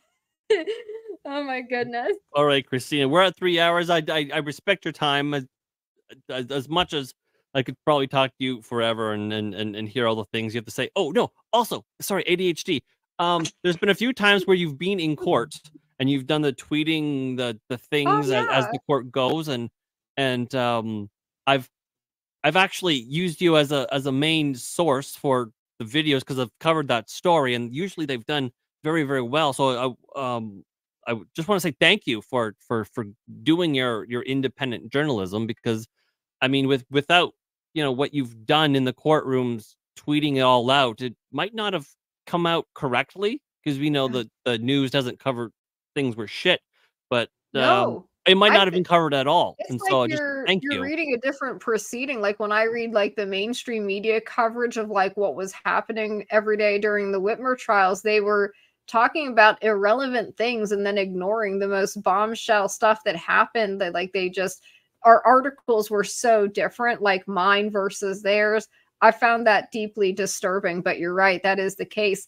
And like I was one of the only people there for Ray Epps' sentencing. Like nobody big showed one up I covered for that. of yours. Yeah, which was That's crazy that like hardly anybody was there for that. And that was one of the weirdest proceedings I've ever been in. And I go to these, hearings all the time. And because I live so close to DC, like I'm able to attend a lot of these oversight hearings. So that was just one of the strangest things. But I'm very lucky I'm glad I live in the area and that I'm able to travel to DC to attend like a lot of these hearings, because, having to rely on corporate media, forget it. You're not going to get the truth from them. And so because someone's got to do it, Because of, I am absolutely convinced, and I don't think anybody could probably convince me otherwise, because of your reporting on Ray Epps' sentencing, and me, not necessarily because of me, but people like me using your reporting on it and actually sort of being like, oh my God, this sort of just happened.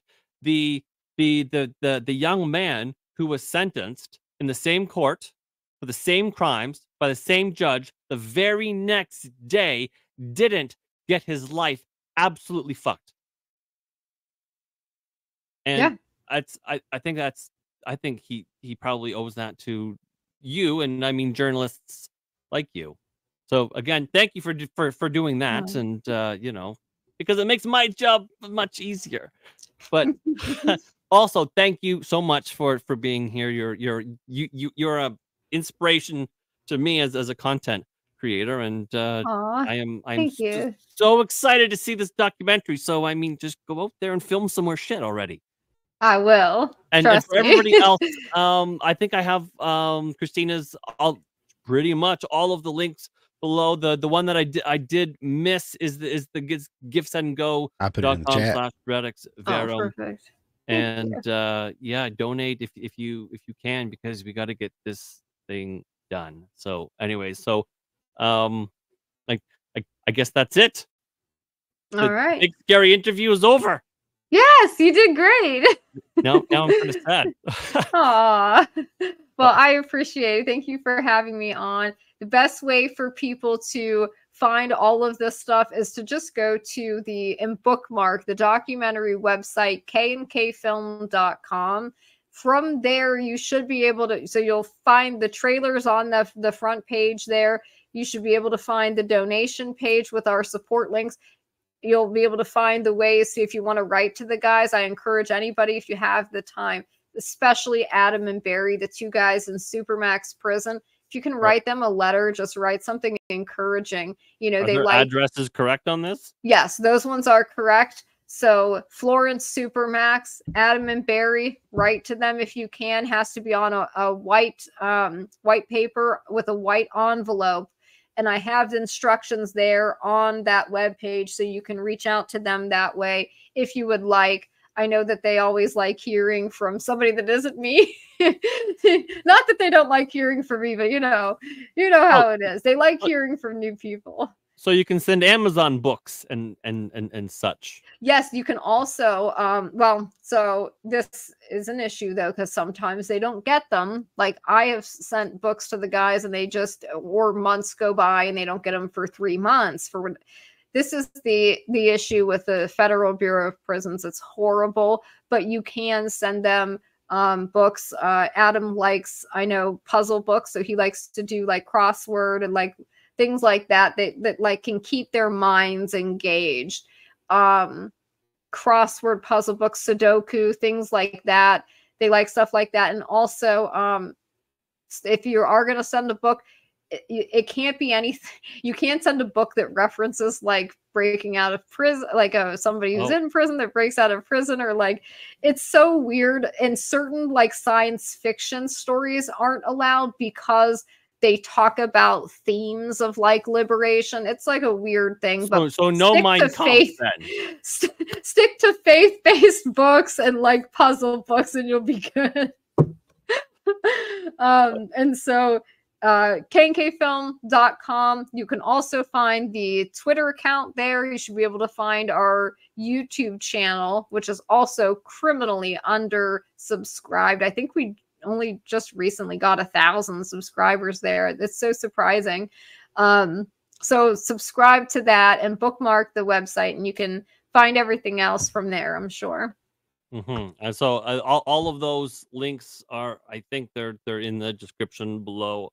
I have all of them except that Give Send Go, which everyone should check out. So again, thank you, Christina. Thank you everyone in the chat for being here. And I guess we'll see you next time eventually, or whenever I make another video, which should be daily, but I have too many kids. Anyways, we all do. We all have too much to do. All right. Bye. Good night.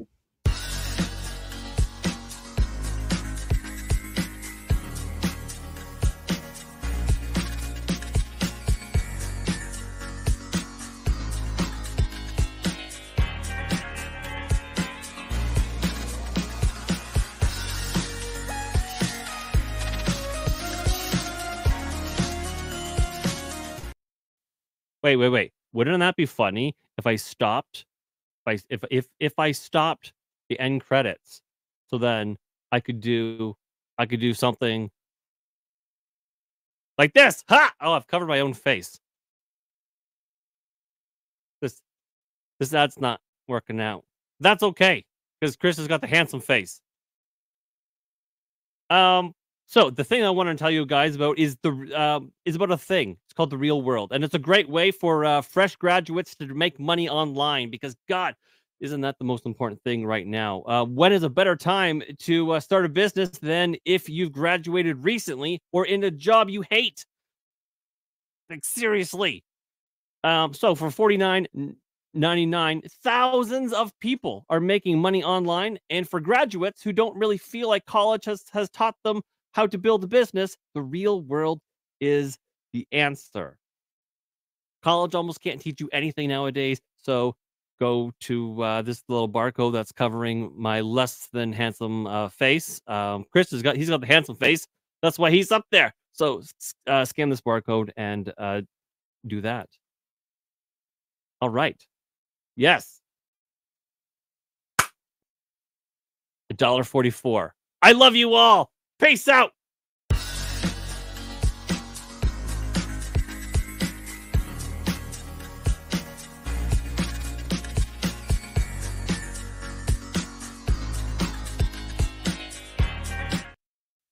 No, this time it's really over. You guys have to go. It's really over. I mean it. We're not coming back. Go on.